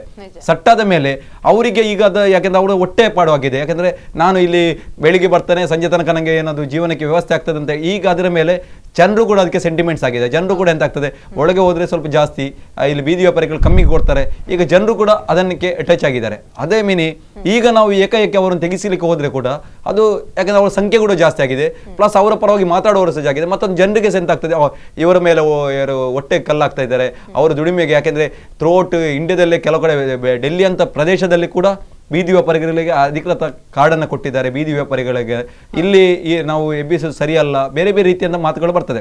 ಅದಕ್ಕೆ ಅಂತ ಮಾಡಿದೆ ಇವರು ಮೊದಲೇ ನಗರ ಪಾಲಿಕೆಯವರು ಫಸ್ಟೇ ಇಂಥ ಹೆಜ್ಜೆ ಇಡ್ತಿದ್ರೆ ಬೀದಿ ವ್ಯಾಪಾರಿಗಳಿಗಾಗಿ ಬೇರೆ ಒಂದು ಕಡೆ ಯಾವುದು ಇಂಥ ಕೆಲವು ಪ್ಲೇಸಲ್ಲಿ ಕೊಡ್ತಿದ್ರೆ, ನಿಮಗೆ ಮಾರ್ಕೆಟ್ ಒಳಗೆ ಇಂಥ ಪ್ಲೇಸಲ್ಲಿ ಎಂಟ್ರೆನ್ಸ್ ಇಲ್ಲ ಇದ್ರೆ ಇಂಥ ಸಮಸ್ಯೆ ಬರ್ತಿರಲಿಲ್ಲ. ಈಗ ನಾವು ಏಕಾಏಕಿ ಅವರನ್ನೆಲ್ಲ ಸಾಮಾನು ಅವ್ರಿಗೆ ಯಾರ ಪಾಪ ಅವರೆಲ್ಲ ಅಡ್ಜಸ್ಟ್ ಮಾಡ್ಕೊಂಡು ಆಗಿರ್ತಾರೆ, ಅದನ್ನೇ ಒಮ್ಮೆ ರೋಡಲ್ಲಿ ಹಾಕ್ಕೊಂಡು ಅದನ್ನು ಬಿಸಾಡೋದು, ರೋಡಲ್ಲಿ ಎಲ್ಲ ಇದು ಮಾಡೋದು, ಅವರು ಟೈಗರ್ ಇಂಥದ್ದು ರೈಡ್ ಅಂತ ಹೇಳ್ಕೊಂಡು ಒಂದು ಅದರ ಬಗ್ಗೆ ಮಾಡೋದು, ಅದು ಎಲ್ಲಕ್ಕೆ ಮೊದಲೇ ಮಾಡ್ತಿದ್ರೆ ಸಮಸ್ಯೆ ಆಗ್ತಿಲ್ಲ. ಈಗ ಸಹ ಮಾಡ್ಬೋದು. ಅವ್ರಿಗೆ ಆಲ್ಟರ್ನೇಟಿವ್ ಒಂದು ಪ್ಲೇಸ್ ಕೊಟ್ಟು ಅವ್ರಿಗೆ ಸ್ಟ್ರಿಕ್ಟ್ ಆಗಿ ಮಾಡಬೇಕು. ನೋಡಿ, ನಿಮಗೆ ಇದರಲ್ಲಿ ಬೀದಿ ವ್ಯಾಪಾರದ ID ಕಾರ್ಡ್ ನಾವು ಕೊಡ್ತೇವೆ, ಲೈಸೆನ್ಸ್, ಅವರು ಮಾತ್ರ ನೀವು ಮಾಡಬೇಕು, ಇಂಥ ಪ್ಲೇಸ್ ಮಾಡಬೇಕು ಅಂತ ಸ್ಟ್ರಿಕ್ಟ್ ಆಗಿ ಮಾಡಿದ್ರೆ ಏನು ಸಮಸ್ಯೆ ಆಗೋದಿಲ್ಲ. ಹಾಗೆ ಇದೀಗ ಟ್ರಾಫಿಕ್ ಕಿರಿಕಿರಿಯಿಂದ ಒಂದೆಡೆ ವಾಹನ ಸವಾರರಿಗೆ ಸಮಸ್ಯೆ ಆಗ್ತಾ ಇರುವಂತದ್ದು, ಇನ್ನೊಂದೆಡೆ ಪಾದಚಾರಿಗಳಿಗೂ ಕೂಡ ಇದರಿಂದ ಸಾಕಷ್ಟು ಸಮಸ್ಯೆ ಆಗ್ತಾ ಇರುವಂತದ್ದು. ಆದ್ರೂ ಕೂಡ ಒಂದು ಅಂಡರ್ ಪಾಸ್ ವ್ಯವಸ್ಥೆಯನ್ನ ಮಾಡಿದ್ರೆ ಈ ರೀತಿ ಸಮಸ್ಯೆಗಳೆಲ್ಲ ಆಗ್ತಾ ಇರ್ಲಿಲ್ಲ. ಆದ್ರೂ ಕೂಡ ಯಾಕೆ ಅಧಿಕಾರಿಗಳು ಇಷ್ಟು ನಿರ್ಲಕ್ಷ್ಯವಾದಂತಹ ತಾಳ್ಮೆ ಧೋರಣೆ ಅಂತ ನೋಡಿ. ಇಲ್ಲಿ ಸಮಸ್ಯೆ ಅಂದ್ರೆ ಇಲ್ಲಿ ತುಂಬಾ ಇಚ್ಛಾಶಕ್ತಿಯ ಕೊರತೆಗಳು. ಯಾಕೆಂದ್ರೆ ಅದು ನಗರ ಪಾಲಿಕೆಯ ಕೆಲವು ಅಧಿಕಾರಿ ಆಗಿರ್ಬೋದು, ಬೇರೆ ಬೇರೆ ಆಗಿರ್ಬೋದು, ತುಂಬಾ ವರ್ಷಗಳಿಂದ ಒಂದೇ ಜಾಗದಲ್ಲಿ ನಗರ ಪಾಲಿಕೆಯಲ್ಲಿ ಅವರು ಬೀಡು ಬಿಟ್ಟಿದ್ದಾರೆ. ಅಂದ್ರೆ ಎಷ್ಟೆಷ್ಟು ವರ್ಷದಿಂದ ಕೆಲವರು ಅಧಿಕಾರಿಗಳು ಅಲ್ಲೇ ಇದ್ದಾರೆ. ಯಾಕಂದ್ರೆ ಅದು ಅವರು ಯಾಕಂದ್ರೆ ಸಿಸ್ಟಮ್ಸ್ ಅದೇ ರೀತಿಯಲ್ಲಿ ಉಂಟು. ಯಾಕಂದ್ರೆ ಅವರಿಗೆ ಒಂದು ಪ್ಲಾನ್ ರೀತಿಯಲ್ಲಿ ಮಾಡಬೇಕು. ಯಾಕಂದ್ರೆ ನೋಡಿ, ಇವನ್ ನಾವು ಬ್ಯಾಂಗ್ಳೂರು ಕಂಪೇರ್ ಮಾಡಿದ್ದೆ, ಎಷ್ಟೇ ಕಡೆಯಲ್ಲಿ ಅಂಡರ್ ಪಾಸಿಂಗ್ ಆಗಿರ್ಬೋದು, ಬೇರೆ ಬೇರೆ ರೀತಿಯಲ್ಲಿ ಮಾಡಿರ್ಬೋದು, ಸ್ಕೈ ವಾಕ್ ರೀತಿಯಲ್ಲಿ ಮಾಡಿದ್ದಾರೆ. ಇಲ್ಲಿ ಅಂತದ್ದು ಯಾವುದೇ ಸಿಸ್ಟಮ್ ಅನ್ನು ಮಾಡ್ಲಿಕ್ಕೆ ಹೋಗ್ತಾ ಇಲ್ಲ.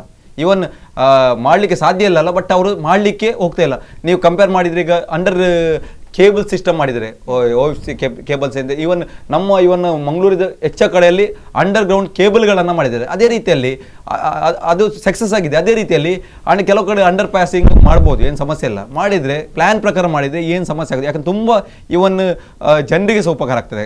ತುಂಬ ಜನರಿಗೆ ಒಂದು ಕಡೆಯಿಂದ ಇನ್ನೊಂದು ಕಡೆಗೆ ಪಾಸ್ ಮಾಡೋದು ಸಮಸ್ಯೆ ಆಗಿದೆ. ಯಾಕಂದರೆ ನೀವು ಅದಕ್ಕೋಸ್ಕರ ಅಂಡರ್ ಪಾಸಿಂಗ್ ಕೆಲವು ಕಡೆ ಸ್ಕೈ ವಾಕ್ ಮಾಡಿದರೆ ಒಳ್ಳೆಯದು. ಯಾಕಂದರೆ ಹೇಳಿಕೆ ಬರ್ತದೆ, ತುಂಬ ಕೆಲವರು ಬೇಡಿಕೆ ಕೂಡ ಇಟ್ಟಿದ್ದಾರೆ. ಲಾಸ್ಟ್ ಟೈಮ್ ಒಂದು ನಮ್ಮ ಉಸ್ತುವಾರಿ ಸಚಿವರು ಕೂಡ ಸ್ಟೇಟ್ಮೆಂಟ್ ಕೊಟ್ಟಿದ್ದಾರೆ, ಇವನ ಟೌನ್ ಹಾಲ್ ಹತ್ರ ನಾವೊಂದು ಸ್ಕೈ ವಾಕ್ ಮಾಡ್ತೇವೆ, ಇಷ್ಟು ತನಕ ಇಂಪ್ಲಿಮೆಂಟ್ ಮಾಡಲಿಲ್ಲ. ಓಕೆ, ಹಾಗೇನೆ ಒಂದೆಡೆ ಇದೀಗ ಅಂಡರ್ ಪಾಸ್ ನಿರ್ಮಾಣ ಕೂಡ ಅಗತ್ಯ ಆಗುತ್ತೆ, ಇನ್ನೊಂದ್ ಕಡೆ ಪಾದಚಾರಿಗಳಿಗೆ ಒಂದು ಫುಟ್ಪಾತ್ ವ್ಯವಸ್ಥೆ ಕೂಡ ಬೇಕು. ಆದ್ರೆ ಎಲ್ಲೂ ಕೂಡ ಸರಿಯಾದ ರೀತಿಯಲ್ಲಿ ಫುಟ್ಪಾತ್ ವ್ಯವಸ್ಥೆ ಇಲ್ಲ. ಯಾಕೆಂದ್ರೆ ಈಗ ಫುಟ್ಪಾತ್ ಇಡುವ ಜಾಗದಲ್ಲೆಲ್ಲ ಇವರು ಎಂಕರೇಜ್ ಮಾಡಿದ್ದಾರೆ. ಯಾಕಂದ್ರೆ ನೀವು ಕಂಪೇರ್ ಮಾಡಿದ್ರೆ ನಮ್ಮ ಮಂಗಳೂರಿನಲ್ಲಿ ಒಂದು ರೌಂಡ್ ತೆಗೆದ್ರೆ ಎಲ್ಲ ಫುಟ್ಪಾತ್ ಅಂತ ಮಾಡ್ತಾರೆ. ಯಾಕಂದ್ರೆ ಒಂದು ಚರಂಡಿ ಇರ್ತದೆ, ಈಗ ಚರಂಡಿಗೆ ಅದನ್ನು ಈಗ ಫೈಲ್ ಇದಕ್ಕೆ ಮುಚ್ಚಿದ್ದಾರೆ. ಮುಚ್ಚಿದ ಜಾಗದಲ್ಲಿ ಅದನ್ನು ಇದು ಯಾವುದು ಪಾದಚಾರಿಗೆ ಹೋಗ್ಲಿಕ್ಕೆ ಅಂತ ಮಾಡಿದ್ದಾರೆ. ಬಟ್ ಆದ್ರೆ ಅದರಲ್ಲಿ ಹೆಚ್ಚಿನ ಶಾಪ್ಸ್ ಆಗಿರ್ಬೋದು ಇವರಾಗಿರ್ಬೋದು ಪಾದಚಾರಿ ಹೋಗುವ ಇದನ್ನು ಎಂಕ್ರೋಚ್ ಮಾಡಿಕೊಂಡು ಅದರ ಎದುರಲ್ಲಿ ಶೀಟ್ ಹಾಕ್ಕೊಂಡು ಅವರೇ ಎಂಕ್ರೋಚ್ ಮಾಡಿದ್ದಾರೆ. ಸಾಧಾರಣ ಮಂಗಳೂರಲ್ಲಿ ಹಲವು ಕಡೆಯಲ್ಲಿ ಯಾವುದು ನಮ್ಮ ಪಾದಚಾರಿಗಳು ಹೋಗುವಂಥ ಜಾಗ ಉಂಟು ಅದನ್ನೇ ಹೆಚ್ಚಿನದು ಎಂಕ್ರೋಚ್ ಮಾಡಿದ್ದಾರೆ. ಆದರೆ ಕೂಡ ಯಾರು ಕೂಡ ಮಾತಾಡ್ತಾ ಇಲ್ಲ. ಯಾಕೆಂದರೆ ಈ ಅಧಿಕಾರಿಗಳು ಮಾತಾಡಲಿಕ್ಕೆ ಹೋದರೆ ಅವರಿಗೆ ಕೆಲವರು ಪೊಲಿಟಿಕಲ್ ಪ್ರೆಷರ್ ಬರ್ತದೆ. ಇವನ್ ಪೊಲಿಟಿಕಲ್ ಕೆಲವರು ಆಸಕ್ತಿ ತೋರಿಸಿದೆ ಅವರಿಗೆ ಅವರ ಪೊಲಿಟಿಕಲ್ ಪ್ರೆಷರ್ ಯಾರೋ ಕಾರ್ಪೊರೇಟ್ಗೆ ಅವರ ಮೇಲಿನ ಪಾರ್ಟಿ ಅವರು ಪ್ರೆಷರ್ ಆಗ್ತಾರೆ, ನೀವು ಇದು ಮಾಡಬೇಡಿ. ಇನ್ನಷ್ಟು ವಿಚಾರಗಳನ್ನ ಚರ್ಚೆ ಮಾಡೋಣ, ಒಂದು ಸಣ್ಣ ಬ್ರೇಕ್ ಅನ್ನು ತೆಕ್ಕೊಳ್ಳೋಣ. ಎಸ್ ವೀಕ್ಷಕರೇ, ಇದೀಗ ಮಂಗಳೂರಿನ ಟ್ರಾಫಿಕ್ ಕಿರಿಕಿರಿ ಬಗ್ಗೆ ಇನ್ನಷ್ಟು ವಿಚಾರಗಳನ್ನ ಚರ್ಚೆ ಮಾಡಲಿಕ್ಕಿದ್ದೇವೆ. ಅದಕ್ಕಿಂತ ಮುಂಚೆ ಒಂದು ಪುಟ್ಟ ಬ್ರೇಕ್.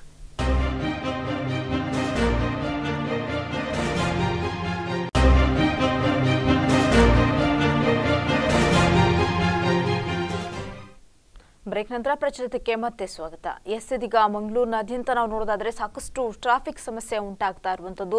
ಇದರಿಂದ ಒಂದು ಮುಕ್ತಿಯನ್ನ ಪಡಿಬೇಕು ಅನ್ನುವಂಥದ್ದು ಕೂಡ ಸಾರ್ವಜನಿಕರಿಗಿದೆ. ಆದ್ರೂ ಕೂಡ ಇನ್ನೂ ಕೂಡ ಸಾಧ್ಯ ಆಗ್ತಾ ಇಲ್ಲ ಅನ್ನುವಂಥದ್ದು ನಿಜಕ್ಕೂ ಕೂಡ ಒಂದು ಬೇಸರದ ಸಂಗತಿ ಅಂತ ಹೇಳ್ಬೋದು. ಅಲ್ಲದೆ ಮಂಗಳೂರು ಸ್ಮಾರ್ಟ್ ಸಿಟಿಯತ್ತ ದಾಪುಗಾಲು ಇಡ್ತಿರುವಂತಹ ಸಂದರ್ಭದಲ್ಲಿ ಸಾಕಷ್ಟು ಅಭಿವೃದ್ಧಿ ಕಾರ್ಯಗಳು ಕೂಡ ಆಗಬೇಕಾಗ್ತದೆ. ಆದ್ರೆ ಇನ್ನೂ ಕೂಡ ಯಾವುದೇ ರೀತಿಯ ಅಭಿವೃದ್ಧಿ ಕಾರ್ಯಗಳು ಕೂಡ ಸರಿಯಾದ ರೀತಿಯಲ್ಲಿ ಆಗಿಲ್ಲ. ಜೊತೆಗೆ ಟ್ರಾಫಿಕ್ ಸಮಸ್ಯೆ ಕೂಡ ಬಹಳ ಮುಖ್ಯವಾಗಿ ಎದ್ದು ಕಾಣ್ತಾ ಇರುವಂತದ್ದು. ಎಸ್, ಹಾಗೆ ಇದೀಗ ಪ್ರಶಾಂತ್ ಅವರೇ, ನಾವು ನೋಡೋದಾದ್ರೆ ಈಗ ಸಾಕಷ್ಟು ಫ್ಲೈಓವರ್ ಗಳನ್ನ ಕೂಡ ನಿರ್ಮಾಣವನ್ನ ಮಾಡಿದ್ರೆ ಈ ರೀತಿ ಟ್ರಾಫಿಕ್ ಕಿರಿಕಿರಿಯಿಂದ ತಪ್ಪಿಸಿಕೊಳ್ಳಿಕ್ಕೆ ಸಾಧ್ಯ ಆಗ್ತದೆ. ಆದ್ರೂ ಕೂಡ ಇನ್ನೂ ಕೂಡ ಯಾಕೆ ಒಂದು ಸ್ಮಾರ್ಟ್ ಸಿಟಿಯತ್ತ ಮಂಗಳೂರು ದಾಪುಗಾಲು ಹಾಕ್ತಾ ಇದೆ ಅನ್ನುವಂತಹ ವಿಚಾರವಾಗಿತ್ತೆ ಬಿಟ್ರೆ ಒಂದು ಫ್ಲೈಓವರ್ ನಿರ್ಮಾಣ ಮಾಡಿರುವಂತದ್ದಾಗಿರ್ಬೋದು ಅಥವಾ ಮಂಗಳೂರಿನ ಅಭಿವೃದ್ಧಿ ಬಗ್ಗೆ ಯಾರು ಗಮನವನ್ನ ಹರಿಸ್ತಾ ಇಲ್ಲ.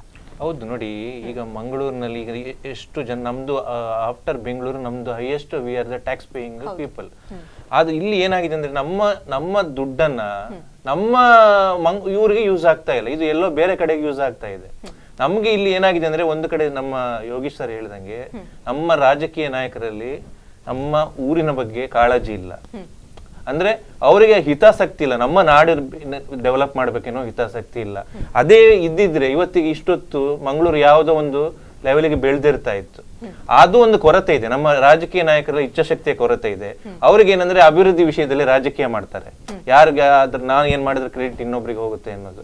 ಅದು ಎಲ್ಲಿಯವರೆಗೆ ಬರುದಿಲ್ಲವೋ ಇಲ್ಲಿಯ ಜನರಿಂದ ನಾವು ಮತ ತೆಗೆದುಕೊಂಡು ಇಲ್ಲಿಯ ಜನರಿಗೆ ಮೂಲಭೂತ ಸೌಕರ್ಯಗಳನ್ನ ಕೊಡುವುದು ಅದು ಅವ್ರಿಗೆ ಬರಬೇಕು, ಅವ್ರಿಗೇನೆ ಯೋಚನೆ. ಆಗ ಬಂದಾಗ ಈ ಫ್ಲೈಓವರ್ ಗಳಾಗ್ಲಿ ನೀವು ಹೇಳಿದಾಗ ಅಂಡರ್ ಪಾಸ್ ಗಳೆಲ್ಲ ಆದ್ರೆ ಆಗುತ್ತೆ. ಈಗ ಇವರು ಯಾವ್ದಾವ್ದೋ ನರೇಗಾ ಯೋಜನೆ ಆಗ್ಲಿ ಅದೇ ಎಲ್ಲ ಅಥವಾ JNURM ಸ್ಕೀಮ್ ಅದೆಲ್ಲ ಯಾವ್ದಾವ್ದು ಸೆಂಟ್ರಲ್ ಗವರ್ಮೆಂಟ್ ಇದೆಲ್ಲ ಸ್ಕೀಮ್ ಇದೆ. ಆದ್ರೆ ಇದರಲ್ಲಿ ಬರುವ ದುಡ್ಡು ಏನ್ ಮಾಡ್ತಿದ್ದಾರೆ ಅಂತ ಹೇಳಿ ಕೇಳ್ಬೇಕಾಗ್ತದೆ. ಇದ್ರಲ್ಲಿ ಮೂಲಭೂತ ಸೌಕರ್ಯಕ್ಕೆ ಇವರು ಏನು ಕೊಡುಗೆ ಕೊಡ್ತಾ ಇದ್ದಾರೆ. ಈಗ ಸಹ ನೋಡಿ, ಈಗ ಕಾಂಕ್ರೀಟೀಕರಣ ಆಗ್ತಾ ಇದೆ ರೋಡ್ಗಳಲ್ಲಿ.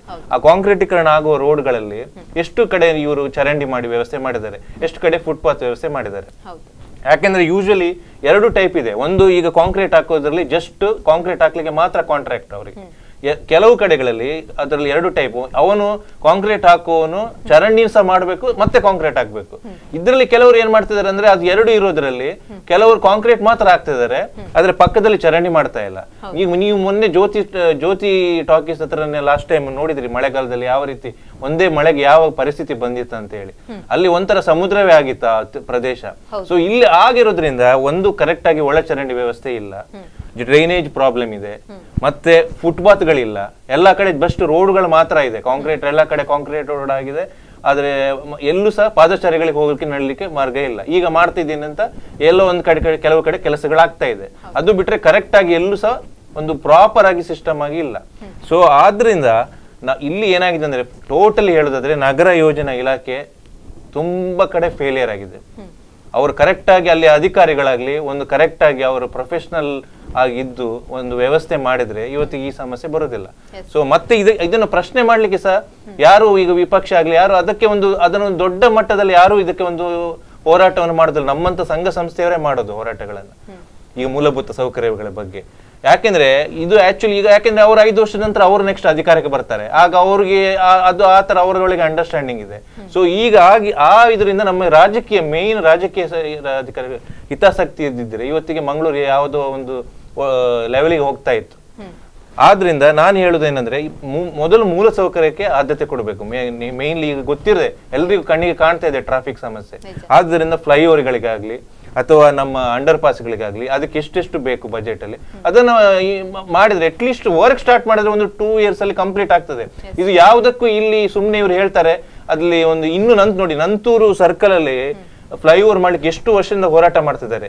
ಆದ್ರೆ ಇವತ್ತಿನವರೆಗೂ ಅಲ್ಲಿ ಎಲ್ಲ ಸಂಘ ಸಂಸ್ಥೆಗಳು ನಮ್ಮನ್ನು ಸೇರಿ ನಾವೆಲ್ಲರೂ ಪ್ರತಿಭಟನೆ ಮಾಡಿದ್ದೇವೆ, ಆದ್ರೆ ಇವತ್ತಿನವರೆಗೂ ಸಹ ಅಲ್ಲಿ ಅವರು ಇನ್ನು ಅದರ ಬಗ್ಗೆ ಒಂದು ಗಮನ ಹರಿಸಿಲ್ಲ. ತುಂಬಾ ಬೇಜಾರಾಗ್ತದೆ ಇದರ ಬಗ್ಗೆ. ಸೊ ಇದರಿಂದ ನಾನು ಹೇಳುದೇನಂದ್ರೆ ಫಸ್ಟಿಗೆ ಜನರು ಸಹ ಇನ್ನು ಅರ್ಥ ಮಾಡಿಕೊಳ್ಬೇಕು ಸ್ವಲ್ಪ ಕರೆಕ್ಟ್ ಆಗಿ. ಏನಂದ್ರೆ ನೆಕ್ಸ್ಟ್ ಇನ್ನೊಂದು ವರ್ಷದಲ್ಲಿ ಇಲೆಕ್ಷನ್ ಬರ್ತಾ ಇದೆ, ಹಾಗಾಗಿ ಸ್ವಲ್ಪ ಯಾರ ನಮ್ಮ ತುಳುನಾಡಿನ ಬಗ್ಗೆ ಅದ್ರಲ್ಲಿ ನಾನು ಸ್ಪೆಸಿಫಿಕ್ ಆಗಿ ಹೇಳ್ತೇನೆ. ನಾವು ತುಳುನಾಡು ರಕ್ಷಣಾ ವೇದಿಕೆ ಆದ್ರಿಂದ ತುಳುನಾಡಿನಲ್ಲಿ ಯಾರು ತುಳುನಾಡಿಗೆ ಇಲ್ಲಿನ ಮಣ್ಣಿಗೆ ಇಲ್ಲಿನ ನೆಲ ಜಲಕ್ಕೆ ಯಾರು ಅವರು ಇದು ಮಾಡ್ತಿದ್ದಾರೆ ಅಂತವರಿಗೆ ಓಟ್ ಹಾಕಿ ಅಂತ ನಾನು ಬೇಜಾರದಿಂದ ಹೇಳ್ಬೇಕು. ಕಾಳಜಿ ಬೇಕು. ಯಾಕಂದ್ರೆ ಮೊದ್ಲಾಗಿ ಅಂದ್ರೆ ಬೇರೆ ಸೈಡ್ ಇವನ್ ಶಿವಮೊಗ್ಗ ಆಗಿರ್ಬೋದು, ಬೇರೆ ಕಂಪೇರ್ ಹೈದರಾಬಾದ್ ಕರ್ನಾಟಕ ಆಗಿರ್ಬೋದು ಅಥವಾ ತಮಿಳುನಾಡು ಬೇರೆ ಬೇರೆ ಪ್ಲೇಸಲ್ಲಿ ಅಲ್ಲಿ ಒಬ್ಬ ಇಲೆಕ್ಟ್ ಆದವನಿಗೆ ಅವನ ಏರಿಯಾ, ನನ್ನ ಊರು, ನನ್ನ ನಾಡು, ನನ್ನ ಆ ಸೆಂಟಿಮೆಂಟ್ಸ್ ಇರ್ತದೆ. ಯಾಕಂದ್ರೆ ನಾನಿರೋ ಟೈಮಲ್ಲಿ ಎಂಥದ್ದಾಗಬೇಕು, ಪಾರ್ಟಿ ಯಾವುದೇ ಇರಲಿ ಅವರು ಆ ಅಭಿವೃದ್ಧಿ ವಿಷಯದಲ್ಲಿ ರಾಜ್ಯಕ್ಕೆ ವಿರೋಧ ಪಕ್ಷ ಆಡಳಿತ ಪಕ್ಷ ಒಟ್ಟಾಗ್ತಾರೆ ಅಭಿವೃದ್ಧಿ ವಿಷಯದಲ್ಲಿ. ಇಲ್ಲಿ ಹಾಗೇನಿಲ್ಲ. ಇಲ್ಲಿ ಒಬ್ರು ಮೊದಲಿನವರು ಒಂದು MLA ಒಂದು ಯಾವುದಾದ್ರೂ ಒಂದು ಪ್ರೋಗ್ರಾಮ್ ಮಾಡಿದ್ರೆ ಹೊಸ MLA ಆದ್ರೆ ಅವರು ಆ ಪ್ರೋಗ್ರಾಮ್ ಅನ್ನು ಕೈ ತೆಗೊಳ್ಳೋದಿಲ್ಲ. ಯಾಕಂದ್ರೆ ಅದು ನಮ್ಗೆ ಏನೋ ಡ್ಯಾಮೇಜ್ ಆಗ್ತದೆ, ನಂಗೆ ಅವರ ಪ್ರಾಜೆಕ್ಟ್ ಅಲ್ಲ, ಅವರ ಪ್ಲಾನ್ ಅಲ್ಲ, ನಾನು ಯಾಕೆ ಮಾಡ್ಕೊಳ್ಬೇಕು ಅಂತ. ಈಗ ಇವನ್ ಇದು ರೈಲ್ವೆ ಮೇಲ್ದರ್ಜೆ ಏರಿಸಬೇಕು ಅಂತ ಹೇಳ್ಕೊಂಡು ಯಾವಾಗದಿಂದ ಉಂಟು, ಇಷ್ಟು ತನಕ ಯಾಕೆ ಇಂಪ್ಲಿಮೆಂಟ್ ಆಗಲಿಲ್ಲ? ಪ್ರತಿಯೊಂದೊಬ್ರು ರೈಲ್ವೆ ಸಚಿವರಾದಾಗ ಒಂದು ಮಮತಾ ಬ್ಯಾನರ್ಜಿ ಇದ್ದಾಗ ಸಹ ಆ ಮಾತನ್ನು ಹೇಳಿದ್ದಾರೆ, ಹೀಗೆ ನಾವು ಮೇಲ್ದರ್ಜೆ ಏರಿಸಬೇಕು. ಇಷ್ಟು ತನಕ ಎಲ್ಲಿ ಅದರ ಬಗ್ಗೆ ಇಂಪ್ಲಿಮೆಂಟ್ ಆಗಿದೆ? ಅದರ ಬಗ್ಗೆ ಫಾಲೋಅಪ್ ಮಾಡುವ ಪರಿಸ್ಥಿತಿ ಇಲ್ಲ. ಅದೇ ರೀತಿಯಲ್ಲಿ ಇವನ್ ನಮ್ಮ ಮೊದಲಿನ ಶಿವಮೊಗ್ಗ ನೋಡಿ ಯಾವ ರೀತಿಯಲ್ಲಿತ್ತು. ಒಂದು 25 ವರ್ಷದ ಮೊದಲಿನ ಶಿವಮೊಗ್ಗ, 20 ವರ್ಷದ ನಮ್ಮ ಮಂಗಳೂರು ಹೇಗಿತ್ತು, ಇವತ್ತು ಯಾವ ರೀತಿಯಲ್ಲಿ ಬೆಳೆದಿದೆ ಕಂಪೇರ್ ಮಾಡಿದ್ರೆ. ಹೈದರಾಬಾದ್ ಕರ್ನಾಟಕ ಯಾವ ರೀತಿಯಲ್ಲಿ ಕೈ ಬೆಳೆದಿದೆ, ಇವತ್ತು ಯಾಕೆ ನಮ್ಮ ಮಂಗಳೂರು ಹಿಂದೆ ಬಿದ್ದಿದೆ? ಅದಕ್ಕೆ ನಮ್ಮ ಇಲ್ಲಿಯ ರಾಜಕೀಯ ನಾಯಕರಾಗಿರ್ಬೋದು, ನಮ್ಮ ಪ್ರತಿನಿಧಿಗಳ ಇಚ್ಛಾಶಕ್ತಿ ಕೊರತೆ, ಅದರಿಂದಾಗಿ ಈ ಪರಿಸ್ಥಿತಿ ಬಂದಿದೆ ಅಂತ ಹೇಳ್ಬೇಕು ನೇರವಾಗಿ. ಯಾಕೆಂದ್ರೆ ಕೆಲವರು ಕೆಲಸ ಮಾಡ್ತಾರೆ, ಅದು ಕೆಲವರು ಕೆಲಸ ಮಾಡುವಾಗ ಅವರನ್ನ ಕಾಲು ಎಳೆಯುವಂತ ಇದು ಮಾಡ್ತಾರೆ. ಅದು ಯಾವಾಗ ತನಕ ನಿಲ್ಲುವುದಿಲ್ಲ, ಅಲ್ಲಿ ತನಕ ಇಂಪ್ರೂವ್ ಆಗೋದಿಲ್ಲ. ಹಾಗೆ ನೀವು ಈ ಹಿಂದೆ ಹೇಳಿದ್ರಿ ನಂತೂರು ಫ್ಲೈಓವರ್ ಇನ್ನೂ ಕೂಡ ಆಗಿಲ್ಲ ಅನ್ನುವಂಥದ್ರ ಬಗ್ಗೆ ಸಾಕಷ್ಟು ಹೋರಾಟವನ್ನ ಮಾಡಿರುವಂತದ್ದು, ಆದ್ರೂ ಕೂಡ ಇನ್ನೂ ಮಾಡ್ಲಿಕ್ಕೆ ಆಗಿಲ್ಲ, ಡಿಲೇ ಆಗ್ತಾ ಇದೆ ಅನ್ನುವಂಥದ್ದು. ಆದ್ರೆ ನೀವು ಪ್ರತಿ ಬಾರಿ ಕೂಡ ಮನವಿಯನ್ನ ಮಾಡಿದಾಗ ಅಥವಾ ಹೋರಾಟವನ್ನ ಮಾಡಿದಂತಹ ಸಂದರ್ಭದಲ್ಲಿ ಅಧಿಕಾರಿಗಳದ ಯಾವ ರೀತಿ ಉತ್ತರ ಬರ್ತಾ ಇದೆ? ಅವರು ಹೇಳ್ತಾರೆ ಯಾಕೆಂದ್ರೆ ಮಾಡ್ತೇವೆ, ಮಾಡಬೇಕು, ನಮ್ಮ ಇದ್ರ ಯೋಜನೆ ಉಂಟು, ಅದು ಇಂಪ್ಲಿಮೆಂಟ್ ಆಗ್ತದೆ. ನಾವು ಹೇಳೋದು ಯಾಕೆಂದ್ರೆ ನೋಡಿ, ಪುಸ್ತಕದಲ್ಲಿ ಇದ್ರೆ ಪ್ರಯೋಜನ ಇಲ್ಲ, ಅದು ಕಾರ್ಯರೂಪಕ್ಕೆ ಬರಬೇಕು. ಈಗ ಹೆಚ್ಚಿನದು ಉಂಟು. ಈಗ ಮಂಗಳ ಕಾರ್ನಿಶ್ ಯೋಜನೆ ಆಗಿರ್ಬೋದು, ಯಾವಾಗ ಅದು ಯೋಜನೆಯಲ್ಲಿ ಉಂಟು ಹೆಸರು ನಮ್ಮ ಮನಸ್ಸಲ್ಲಿ ಇಂಥ 15 ವರ್ಷದ ಮೊದಲಿಂದ ನಾವು ಕೇಳ್ತಿದ್ದೇವೆ ಇಂಥ ಒಂದು ಫ್ಲೈಓವರ್ ಬರ್ತದೆ ಇಂಥದ್ದು, ಬಟ್ ಕೇಳಿದ್ರೆ ಇಲ್ಲ. ನಮ್ಮ ಮಾಕಳಿ ಪಡ್ಪ ರೈಲ್ವೆ ಗೇಟ್ ಬಗ್ಗೆ ನಾವು ಸಾಧಾರಣ 10 ವರ್ಷದಕ್ಕಿಂತ ಹಿಂದೆಯಿಂದ ಸಹ ನಾವು ಮಾತು ಕೇಳ್ತಿದ್ದೇವೆ, ಅಲ್ಲಿ ಅಂಡರ್ ಪಾಸಿಂಗ್ ಆಗುತ್ತೆ. ಈಗ ನಾವು ಮೊನ್ನೆ ಕೂಡ RTI ಕೇಳುವಾಗ ಅಲ್ಲಿ ಕೇವಲ ಎಷ್ಟು 12 ಲಕ್ಷ ರೂಪಾಯಿಯನ್ನ ಕೇವಲ ನಗರ ಪಾಲಿಕೆಯವರು ಇಟ್ಟಿದ್ದಾರೆ ಅಂತೇಳಿ. ಆ ಒಂದು ಅದಕ್ಕೆ ನಮ್ಮಿಂದ ಸಾಧ್ಯ ಇಲ್ಲ, ಮಿನಿಮಮ್ ಕೋಟಿಗಟ್ಟಲೆ ಹಣ ಬೇಕು. ಅದಕ್ಕೋಸ್ಕರ ಅದು ನಮಗೆ ರಾಜ್ಯ ಸರ್ಕಾರದಿಂದ ಬೇಕು, ಮತ್ತೆ ಕೇಂದ್ರ ಸರ್ಕಾರ ಸಹಾಯ ಬೇಕು ಅಂತ ಹೇಳ್ತಾರೆ. ಸ್ವಾಮಿ 12 ಲಕ್ಷ ಒಂದು ವರ್ಷದಲ್ಲಿ ಇಟ್ಟರೆ ಸಹ 10 ವರ್ಷ ಆದ್ರೆ ಸಹ 1,20,20 ಲಕ್ಷ ರೂಪಾಯಿ ಆಗೋದು 10 ವರ್ಷ. ಆದರೆ ಹಾಗಾದರೆ ಯಾವ ರೀತಿಯಲ್ಲಿ ಮಾಡಬೇಕು? ಅದಕ್ಕೆ ಒಂದು ನಗರ ಪಾಲಿಕೆ ಆಗಿರ್ಬೋದು, ಮತ್ತು ಇವನು ನಮ್ಮ ರೈಲ್ವೆ ಡಿಪಾರ್ಟ್ಮೆಂಟ್ ಆಗಿರ್ಬೋದು, ಸಂಬಂಧಪಟ್ಟ ರಾಜ್ಯ ಸರ್ಕಾರ ಎಲ್ಲರೂ ಸಹ 3 ಜನ ಸೇರಿಕೊಂಡು ಕೋಆರ್ಡಿನೇಷನ್ ಆಗಿ ಇಂಪ್ಲಿಮೆಂಟ್ ಮಾಡಿದರೆ ಮಾತ್ರ ಆಗತ್ತೆ. ಇಲ್ಲದಿದ್ರೆ ಇವರೆಂತ ಹೇಳೋದು ಅವ್ರದ್ದು ಪರ್ಮಿಷನ್ ಸಿಗಲಿಲ್ಲ, ಕೆಲವರು ಹೇಳ್ತಾರೆ ಅಂಡರ್ ಪಾಸಿಂಗ್ಗೆ ರೈಲ್ವೆ ಅವರು ಪರ್ಮಿಷನ್ ಕೊಡ್ತಾ ಇಲ್ಲ ಅಂತೇಳಿ. ಈಗ ಅದ್ರ ಬಗ್ಗೆ ಯೋಜನೆ ಕೈಗೆ ಆಗ್ತಿಲ್ಲ. ಎವ್ರಿ ಡೇ ನೋಡಿದರೆ, ಪ್ರತಿ ಸಲ ನೋಡಿದರೆ ಇಡೀ ರೋಡ್ ಬ್ಲಾಕ್ ಆಗಿದೆ. ಅದರಿಂದಾಗಿ ಇಂಥ ಪರಿಸ್ಥಿತಿ ಯಾಕೆ ಈಗ ಇಂಥದ್ದಾದ್ರೆ ಇನ್ನೊಂದು 6 ತಿಂಗಳು, 1 ವರ್ಷದ ನಂತರ, 2 ವರ್ಷದ ನಂತರ ಯಾವ ಪರಿಸ್ಥಿತಿ ಇರ್ಬೋದು? ಅದಕ್ಕೋಸ್ಕರ ನಾವು ಪ್ರತಿಯೊಬ್ಬರು ಕೂಡ ನಾವು ಕಳಕಳಿಯಿಂದ ನಾವು ಹೇಳುವುದಂದ್ರೆ, ನಮ್ಮ ರಾಜಕೀಯ ನಾಯಕರು ಆಗಿರ್ಬೋದು, ನಮ್ಮ ಅಧಿಕಾರಿಗಳು ಪ್ರಾಮಾಣಿಕರಾಗಿ ಅವರ ಟೈಮ್, ನಾನು ಈಗ ಈ ಅಧಿಕಾರದಲ್ಲಿದ್ದೇನೆ, ನಾನಿರುವಾಗ ಇಂಥದ್ದು ಎಲ್ಲ ಮಾಡಬೇಕು, ನನ್ನಿಂದಾಗಿ ಇಂಥ ಕೆಲಸಗಳು ಮಾಡಬೇಕು. ಯಾಕೆಂದ್ರೆ ದೇವರು ಅವಕಾಶ ಕೊಟ್ಟಿರ್ತಾರೆ, ಆ ಅವಕಾಶವನ್ನು ಉಪಯೋಗಿಸಿದ್ರೆ ಒಳ್ಳೆದಾಗ್ತದೆ. ಹಾಗೆ ಮತ್ತೊಂದು ಯೋಗೇಶ್ ಜಪ್ಪು ಅವರೇ ಗಮನಿಸೋದಾದ್ರೆ, ಇದೀಗ ರಸ್ತೆ ಉದ್ದಕ್ಕೂ ಕೂಡ ಹೊಂಡ ಗುಂಡಿಗಳನ್ನ ನಾವು ನೋಡ್ತಾ ಇರುವಂತದ್ದು. ಪ್ರತಿ ವರ್ಷ ಕೂಡ ಅದರ ಬಗ್ಗೆ ರಿಪೇರಿಯನ್ನ ಮಾಡ್ತಾ ಇದ್ರು ಕೂಡ ಪ್ರತಿ ಬಾರಿ ಇದೇ ರೀತಿ ಆಗುತ್ತೆ, ಆದ್ರೂ ಕೂಡ ಕ್ರಮ ತೆಗೆದುಕೊಳ್ಳುವುದಿಲ್ಲ. ಇನ್ನೊಂದೆಡೆ ಈ ಹೊಂಡ ಗುಂಡಿಗಳಿಂದನೂ ಕೂಡ ಟ್ರಾಫಿಕ್ ಸಮಸ್ಯೆ ಉಲ್ಬಣ ಆಗ್ತಾ ಇದೆಯಾ? ಹೌದು. ಈಗ ಕೆಲವು ಕಡೆ, ಈಗ ನಾವು ಮಂಗಳೂರಲ್ಲಿ ಕೆಲವು ಕಡೆ, ಯಾಕೆಂದ್ರೆ ಇವನ್ ಅಂದರೆ ಈಗಿನ ಪಾಲಿಸಿ ಅಂದರೆ ಇಷ್ಟು ಅಂತ ಬಜೆಟ್ ಇರ್ತದೆ ಅವರಿಗೆ. ಕೆಲವು ನಮ್ಮದು ಸ್ಟೇಟ್ ಗೌರ್ಮೆಂಟಿದ್ದು ಫಂಡ್ ಬರ್ತದೆ, MLA ಫಂಡ್ ಮತ್ತು MLC ಅವ್ರದ್ದು ಇಷ್ಟು ಅಂತ ಪ್ರದೇಶ ಅಭಿವೃದ್ಧಿ ಫಂಡ್ ಅಂತ ಹೇಳ್ಕೊಂಡು ಮತ್ತು ಕಾರ್ಪೊರೇಟರ್ಗೆ ಇಷ್ಟು ಅಂತ ಹೇಳ್ಕೊಂಡು ಇಡ್ತಾರೆ. ಇವರೆಂತ ಮಾಡ್ತಾರೆ, ಇಷ್ಟು ಹಣ ನನಗೆ ಈ ವರ್ಷದ ಸಿಕ್ಕಿದೆ, ಯಾರೋ ಒಬ್ಬರಿಗೆ ಕಾಂಟ್ರಾಕ್ಟರ್ಗೆ ಇದು ಟೆಂಡರ್ ಕೊಡ್ತಾರೆ, ಅವರ ಇಂಪ್ಲಿಮೆಂಟ್ ಅಂದರೆ ನಂದು ಒಟ್ಟಾರೆ ಮಾಡಿದ್ರೆ ಆಯ್ತು ಅಂತ ಅವರು ಏಕಾಏಕಿ. ಯಾಕೆಂದರೆ ಅವರ ಕೆಲಸ ಕೊಟ್ಟದ್ದು, ಯಾಕೆಂದರೆ ಈಗ ಮೊದಲಿನಾಗೆ ಅಲ್ಲ, ಮೊದಲಿನ ಸಿಸ್ಟಮ್ಸ್ ಇತ್ತು. ಈಗ ಅಂದರೆ ಮಿಷಿನಲ್ಲಿ ಕಾಂಕ್ರೀಟ್ ಮಾಡೋದು, ಅವರು ಬೆಡ್ಡಿಂಗ್ ಹಾಕ್ತಾರ ನೋಡಿದರೆ ಏನಿಲ್ಲ. ಇವತ್ತು 2 ದಿನದಲ್ಲೇ ಆಲ್ಮೋಸ್ಟ್ ಸಾಧಾರಣ ಜಾಗವನ್ನು ಫಿಲ್ ಮಾಡ್ತಾರೆ. ಆಗ ಇವರೆಂತ ಮಾಡಬೇಕಂದ್ರೆ ಸಿಸ್ಟಮ್ಯಾಟಿಕಲಿ ಇಷ್ಟು ಜಾಗನೇ ಇಷ್ಟು ನಾವು ಮಾಡಬೇಕು ಅಂತ ಸಿಸ್ಟಮ್ಯಾಟಿಕ್ ಮಾಡ್ತಾ ಇಲ್ಲ. ಈಗ ನೀವು ನಾವು ಜಪ್ಪು ಮಾರ್ಕೆಟಿಂದ ಇವನು ಶಾದಿಮಾಲ್ ರೋಡಲ್ಲಿ ನೋಡಿದರೆ ಗೊತ್ತಾಗುತ್ತೆ. ನಾವು ಲಾಸ್ಟ್ ಟೈಮ್ ಪ್ರೊಟೆಸ್ಟ್ ಮಾಡಿದ ನಂತರ ಈಗ ಸಾಧಾರಣ ಕರ್ನಾಟಕ ಇವನು ಜಪ್ಪು ಮಾರ್ಕೆಟ್ನಿಂದ ಕೆನರಾ ಬ್ಯಾಂಕ್ ತನಕ ಇದು ಮಾಡಿದ್ದಾರೆ, ಅವರು ಕಾಂಕ್ರೀಟ್ ಮಾಡಿದ್ದಾರೆ. ಆ ಸಂದರ್ಭದಲ್ಲಿ ಕಾಂಕ್ರೀಟ್ ಮಾಡೋ ಟೈಮಲ್ಲಿ ನಾವು ಅಲ್ಲಿ ಮಾಡಿ ಸರಿಯಾಗಲಿಲ್ಲ. ಯಾಕೆಂದರೆ ಬೆಡ್ಡಿಂಗ್ ಹಾಕದೆ, ಅಂದರೆ ಸ್ವಲ್ಪ ಯಾವುದಕ್ಕೆ ಒಂದು ಕಾಂಕ್ರೀಟ್ ಮಾಡಬೇಕಂದ್ರೆ ಬೆಡ್ಡಿಂಗ್ ಹಾಕಿಕೊಂಡು ಅಲ್ಲಿ ಓಲ್ಡ್ ಇದು ತೆಗಿಬೇಕು, ಯಾವುದು ದಾಮಾರಿದು ಫುಲ್ ತೆಗೆದು ಅದಕ್ಕೆ ಬೆಡ್ ಹಾಕಿಕೊಂಡು ಆನಂತರ ಮಾಡಬೇಕು, ಅದು ಫಿಲ್ ಮಾಡಬೇಕು. ಇವರು ಏಕಾಏಕ ಮಾಡ್ತಾರೆ. ಕೇಳಿದರೆ ಅಲ್ಲಿ ಒಬ್ಬರು ಸೂಪರ್ವೈಸರ್ ಹೇಳ್ತಾರೆ, ಇಲ್ಲ ನಮಗೆ ಒಂದು ಅದರಲ್ಲಿ 8 ಲಕ್ಷ ಉಳಿತದೆ, 8 ಲಕ್ಷ ಆಗಿದ್ರೆ ನಾವು ಏಕಾಏಕಿ ಅದಕ್ಕೆ ಮುಂದೆ ಮಾಡ್ತಾರೆ. ಸ್ವಾಮಿ, ನಾನು ಹೇಳ್ತೇನೆ, ನಿಮಗೆ ಹೇಗೆ ಏಕಾಏಕಿ ಮಾಡ್ಲಿಕ್ಕೆ ಆಗ್ತದೆ? ನೀವು ಆ ಅಮೌಂಟ್ 8 ಲಕ್ಷ ಉಳಿದ್ರೆ ಅದನ್ನು ಕಾರ್ಪೊರೇಷನ್ ರಿಫಂಡ್ ಮಾಡಬೇಡಿ, ಕಾರ್ಪೊರೇಷನಿಂದ ಇದು ಆಗಬೇಕು, ಯಾವುದು ಪುನಃ ಇದು ಇಷ್ಟು ಜಾಗಕ್ಕೆ ಎಕ್ಸ್ಟ್ರಾ ತಗೊಳ್ಬೇಕು. ನೀವು ಈ ರೀತಿಯಲ್ಲಿ ಅಂದರೆ ಒಂದು ಕರೆಕ್ಟ್ ವ್ಯವಸ್ಥೆ ಇಲ್ಲ. ಅದಕ್ಕೆ ನಾನು ಅಲ್ಲಿ ಇಂಜಿನಿಯರ್ಸ್ ಅನ್ನು ತರಿಸಿದ್ದೇವೆ, ಕಿಶನ್ ಅಂತ ಆಗಿರ್ಬೋದು, ಮತ್ತು ಕಾರ್ಪೊರೇಟರ್ ಬಂದು ಅವ್ರ ಹತ್ರ ಹೇಳಿದ್ದೇವೆ, ನೀವು ಕರೆಕ್ಟಾಗಿ ಅಟ್ಲೀಸ್ಟ್ ಅಲ್ಲಿಂದ ತನಕ ಮಾಡಿ ಅಂತ. ಈಗ ನೋಡುವಾಗ ನೀವು ಒಂದು ಸಲ ನೀವು ಅಲ್ಲಿ ಹೋದ್ರೆ ಬೇಸರ ಆಗ್ತದೆ. ಈ ಕೆನರಾ ಬ್ಯಾಂಕಿಂದ ಅಲ್ಲಿ ಎಲ್ಲ ಪಾಪ ಎಲ್ಲ ಅಲ್ಲಿ ಬ್ಯಾಂಕಿಗೆ ನಿಲ್ಲಿರ್ತಾರೆ, ಫುಲ್ ಕೆಸರು ಅವರ ಮೇಲೆ ಎರಿಸ್ಕೊಂಡು ಹೋಗ್ತಾರೆ. ಯಾಕೆಂದರೆ ಅಲ್ಲಿ ಫುಲ್ ಇಡೀ ರೋಡೇ ಕಾಣೋದಿಲ್ಲ. ಇಲ್ಲಿ ಸಾಧಾರಣ ಕಾಂಕ್ರೀಟ್ ತನಕ ಇದುಂಟು, ಅನ್ನೋದು ಆ ಸೈಡ್ ಫುಲ್ ಇಡೀ ರೋಡ್ ಇಡೀ ಇದು ಹೊಂಡ ಬಿದ್ದಿದೆ, ಫುಲ್ ಇದಾಗಿದೆ. ಹಾಗೆ ಪ್ರಶಾಂತ್ ಭಟ್ ಅವರೇ, ಇನ್ನೊಂದು ವಿಚಾರ ನಮ್ಮ ಮಂಗಳೂರಿನಲ್ಲಿ ಗಮನಿಸೋದಾದ್ರೆ, ಈಗ ಮಂಗಳೂರಿನ ಉದ್ದಕ್ಕೂ ಕೂಡ ನಾವು ಎಲ್ಲೂ ಕೂಡ ರಸ್ತೆ ಬದಿಯಲ್ಲಿ ನಾಮಫಲಕವನ್ನು ನೋಡುವುದಿಲ್ಲ.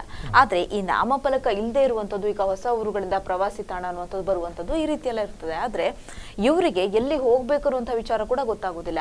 ಆ ಒಂದು ನಿಟ್ಟಿನಲ್ಲಿ ಕೂಡ ಇದೀಗ ಒಂದೇ ರಸ್ತೆಯಲ್ಲಿ ಅವರು ಪದೇ ಪದೇ ಹೋಗುವಂಥದ್ದು, ಇದರಿಂದ ಕೂಡ ಟ್ರಾಫಿಕ್ ಸಮಸ್ಯೆ ಉಲ್ಬಣ ಆಗ್ತಾ ಇರಬಹುದು. ಹೌದು, ನೀವು ಹೇಳೋದು ಕರೆಕ್ಟ್.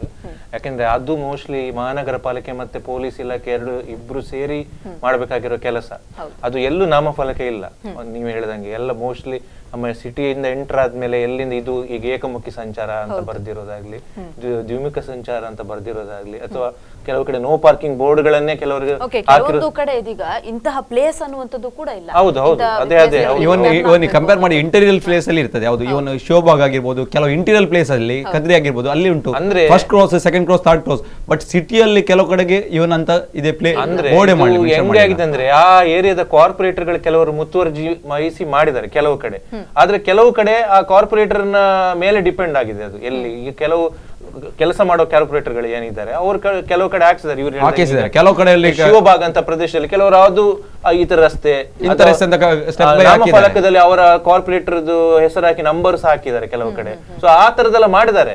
ಆದ್ರೆ ತುಂಬಾ ಕಡೆ ನೀವು ಹೇಳಿದಂಗೆ ಎಲ್ಲೂ ನಾಮಫಲಕ ಇಲ್ಲ. ಮತ್ತೆ ನೀವು ಮೇನ್ ಹೇಳಿದಂಗೆ ನಮ್ಮ ದಕ್ಷಿಣ ಕನ್ನಡದಲ್ಲಿ ಈಗ ಮಂಗಳೂರಲ್ಲಿ ಸಹ ಅದೇ ತರ ವಿಖ್ಯಾತ ಟೆಂಪಲ್ ಗಳಿದೆ. ಅದು ಕದ್ರಿ ದೇವಸ್ಥಾನ ಆಗಿರ್ಬೋದು, ಕುದ್ರೋಳಿ ಟೆಂಪಲ್ ಆಗಿರ್ಬೋದು, ಮಂಗಳದೇವಿ ಟೆಂಪಲ್ ಆಗಿರ್ಬೋದು.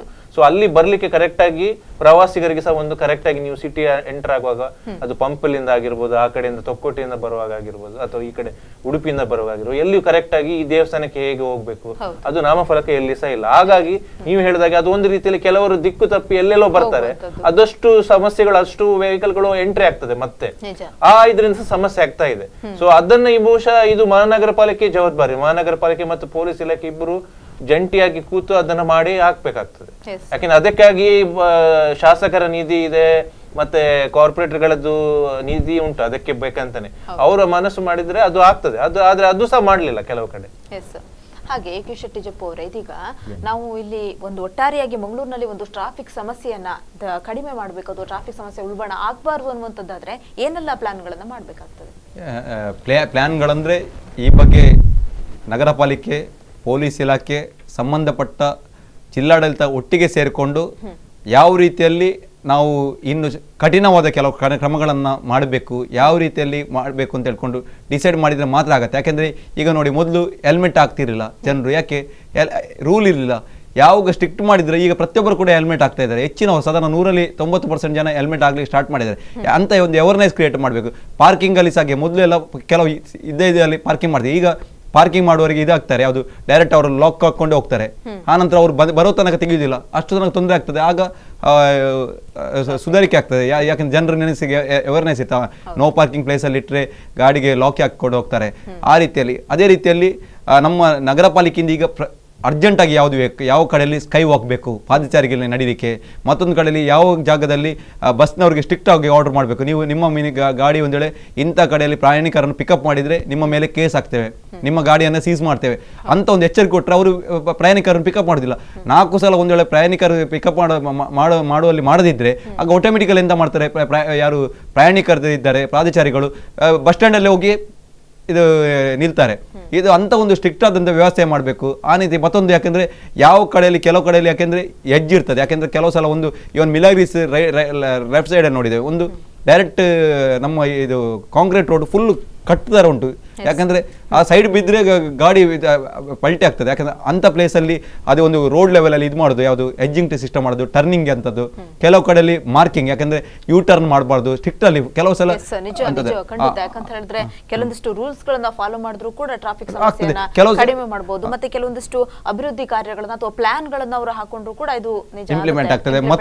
ಮತ್ತೊಂದು ಯಾಕೆಂದ್ರೆ ನಗರ ಪಾಲಿಕೆಯವರು ಇಮಿಡಿಯೇಟ್ ಯಾರೆಲ್ಲ ಪಾರ್ಕಿಂಗ್ ಅನ್ನ ಪಾದಚಾರಿಗಳಿಗೆ ಯಾರು ಇದು ನಡೆಯುವಂಥ ಜಾಗವನ್ನು ಎಂಕ್ರೋಚ್ ಮಾಡಿದ್ದಾರೆ, ಯಾವ ಬಿಲ್ಡಿಂಗ್ನವ್ರು ಮಾಡಿದ್ದಾರೆ, ಯಾವ ಬಿಲ್ಡಿಂಗ್ನವರು ಪಾರ್ಕಿಂಗ್ ಜಾಗವನ್ನು ಇದು ಶಾಪ್ ಅಂತ ಹೇಳ್ಕೊಂಡು ಗೂಡಂಗಡಿ ಅಂತ ಹೇಳ್ಕೊಂಡು ಮಾಡಿದಾರ ಅಂತಕ್ಕೆಲ್ಲ ನೋಟಿಸ್ ಮಾಡಿಕೊಂಡು ಅವರನ್ನು ತೆರವುಗೊಳಿಸುವಂತ ಕೆಲಸ, ಅದನ್ನೆಲ್ಲ ಮಾಡಿದ್ರೆ ಸಾಧಾರಣ ಇದಾಗ್ತದೆ.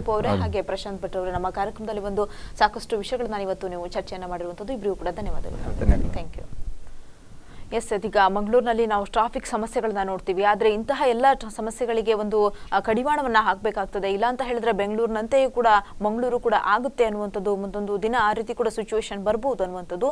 ಎಸ್, ಇದೇ ಹೊತ್ತಿನ ವಿಶೇಷ. ನಂತರ ಸುದ್ದಿ ಹಾಗೂ ಮನೋರಂಜನೆಗಾಗಿ ನೋಡ್ತಾ ಇರಿ ಸ್ಪಂದನ ಟಿವಿ.